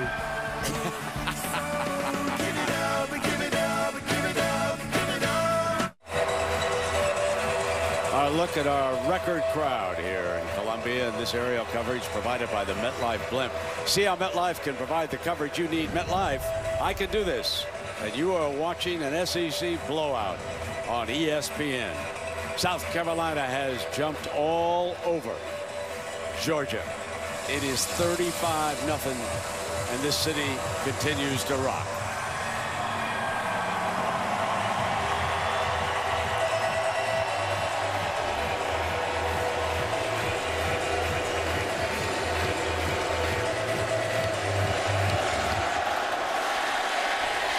Bring it out on the 25. Let's check in with Reese Davis for an update. All right, Brent, back and forth game in Austin. Texas up 38-34. West Virginia converted a couple of fourth downs on this drive, and Geno Smith hit Stephen Bailey. 41-38. The Mountaineers defense just got a big stop on fourth down. First half, Nebraska and Ohio State, 4th and 1. Braxton Miller is going off. 35 points at the half against the Huskers. 35-24 is the score. All right, Reese, and I want to ask Brent, I'm just thinking here, it's 35-0, number 5 against number 6, outside of the national championship last year. Can you think of another big game like this where it was just so flat, where it just a team had this big a disappointment in a big game? I mean, we expected so much of them. They were the 5th-ranked team in the country. They had played a couple of really tough games against South Carolina over the last year. The one in Athens was a classic before they lost it. You fully expected Murray and the Dogs to play their hearts out in this game. And I have been so disappointed in what I've seen here tonight. I do want to say, I really think South Carolina has played a magnificent football game. I don't want to take anything away from them. But I can't believe that somebody in the SEC would come in as flat as they are here tonight. And I think, and you're right, let's first of all give all the credit to Steve Spurrier in South Carolina and this fan base and the way they took over the game from the beginning. But to see not just Georgia lose the game, but the way they've gone about their business tonight, shocking. I mean, other than the LSU game in the national championship, I cannot remember leaving a stadium more disappointed than tonight in what Georgia did. Yeah, exactly. So we're going to take a break. We'll come back and wrap it up. A huge night for the Gamecocks. Celebrating its 8th year, sponsoring the Good Hands Field Goal Nets, Allstate makes contributions to participating university general scholarship funds for each field goal and extra point kick. To date, Allstate has contributed more than $2.8 million in scholarship money. First down and 10. Aaron Murray still in at quarterback. And hands off to Marshall. Surratt makes the stop for South Carolina. This offense came in as a juggernaut. Close to 250 yards a game on the ground. Tonight, 60. 287 through the air tonight, 109. 169 total yards tonight. Marshall trying to get the left edge. And he's forced out of bounds right around midfield. Bowens pushing him out of bounds for the Gamecocks. And the final 5 minutes, Irby. Sorry about that. The most important, the 48 points a game tonight being shut out, and it has everything to do with what's happened up front with Jadeveon Clowney and Kelsey Quarles and Devin Taylor, an entire defensive line across the board, and the depth that they rotate in, dominating Georgia in the trenches. Ken Malcolm, now the running back, breaks through a hole. Nice 9-yard run for the redshirt sophomore from Decatur, Georgia. And I want to remind everybody that the BCS Countdown is on ESPN and ESPNU Sunday. So the analysts will break it all down, and it is a week before the first rankings come out. 8:30 p.m. on ESPN. Then at 9 it'll go over to the U. So the BCS Countdown begins tomorrow. And we will see who's going to be in hot pursuit of Alabama. Play action. Murray deflected incomplete. And The Associated Press top 10 here as we take a look at this, Herbie, with Alabama sitting at home and enjoying their week off, and Oregon coming up next here on ESPN. You look down, you come down the line there, you look at Kansas State, continues to be impressive. I know it was Kansas, just the way they played. West Virginia going down the wire here against Texas. Notre Dame up 27-3. And look at number 10. Who would have thought at the end of August that the Florida Gators, after the way they played against Bowling Green, sitting there at 5-0. Hand off to the fullback, and Hall picks up the first down. What's interesting is that LSU and Georgia are going to drop dramatically in the rankings. And so there will be a juggle in the top 5. Certainly South Carolina figures to be in the top 5. And you have to wonder if West Virginia hangs on and outduels Texas, if they will jump into one of those coveted spots. But we shall see when all the rankings come out. But what a performance here tonight by South Carolina and the old ball coach. Malcolm running pretty hard here for the Dogs in a mop-up against some of the second teamers of South Carolina.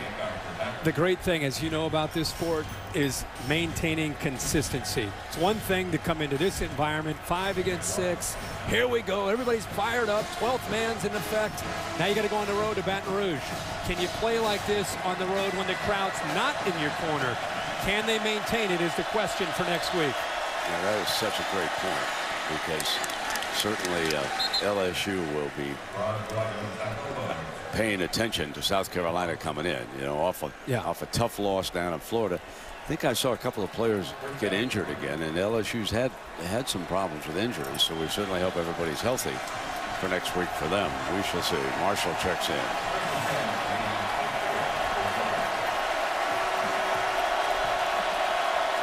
First down and 10. South Carolina bringing a little pressure. Deflected and almost intercepted by one of the linemen. That was Gerald Dixon Jr., who almost had a pick. So there's the comparison between Gershel and Lattimore, and I would say advantage veteran. Yeah, and I think he came in highly motivated to have a big night. And it gets over 100 yards, kind of workmanlike for him based on the last 2 games that he's had against this Georgia defense. Malcolm, the ball carrier,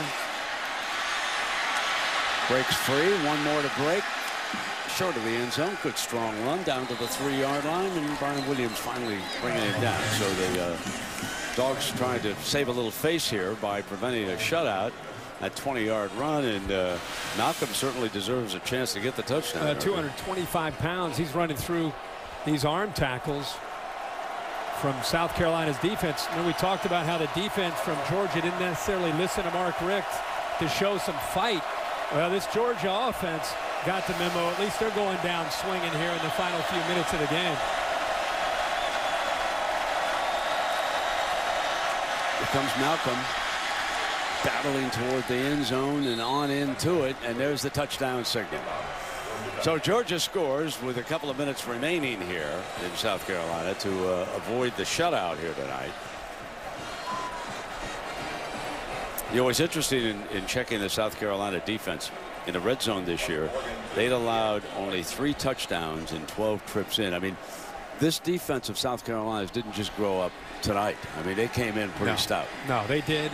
And they're experienced in the right areas, and they have tremendous depth up front, allowing them to stay fresh up front, which is going to give them a big advantage against any offensive line they play. And a reminder, of course, that at 10 Eastern on ESPN, Sunday NFL Countdown.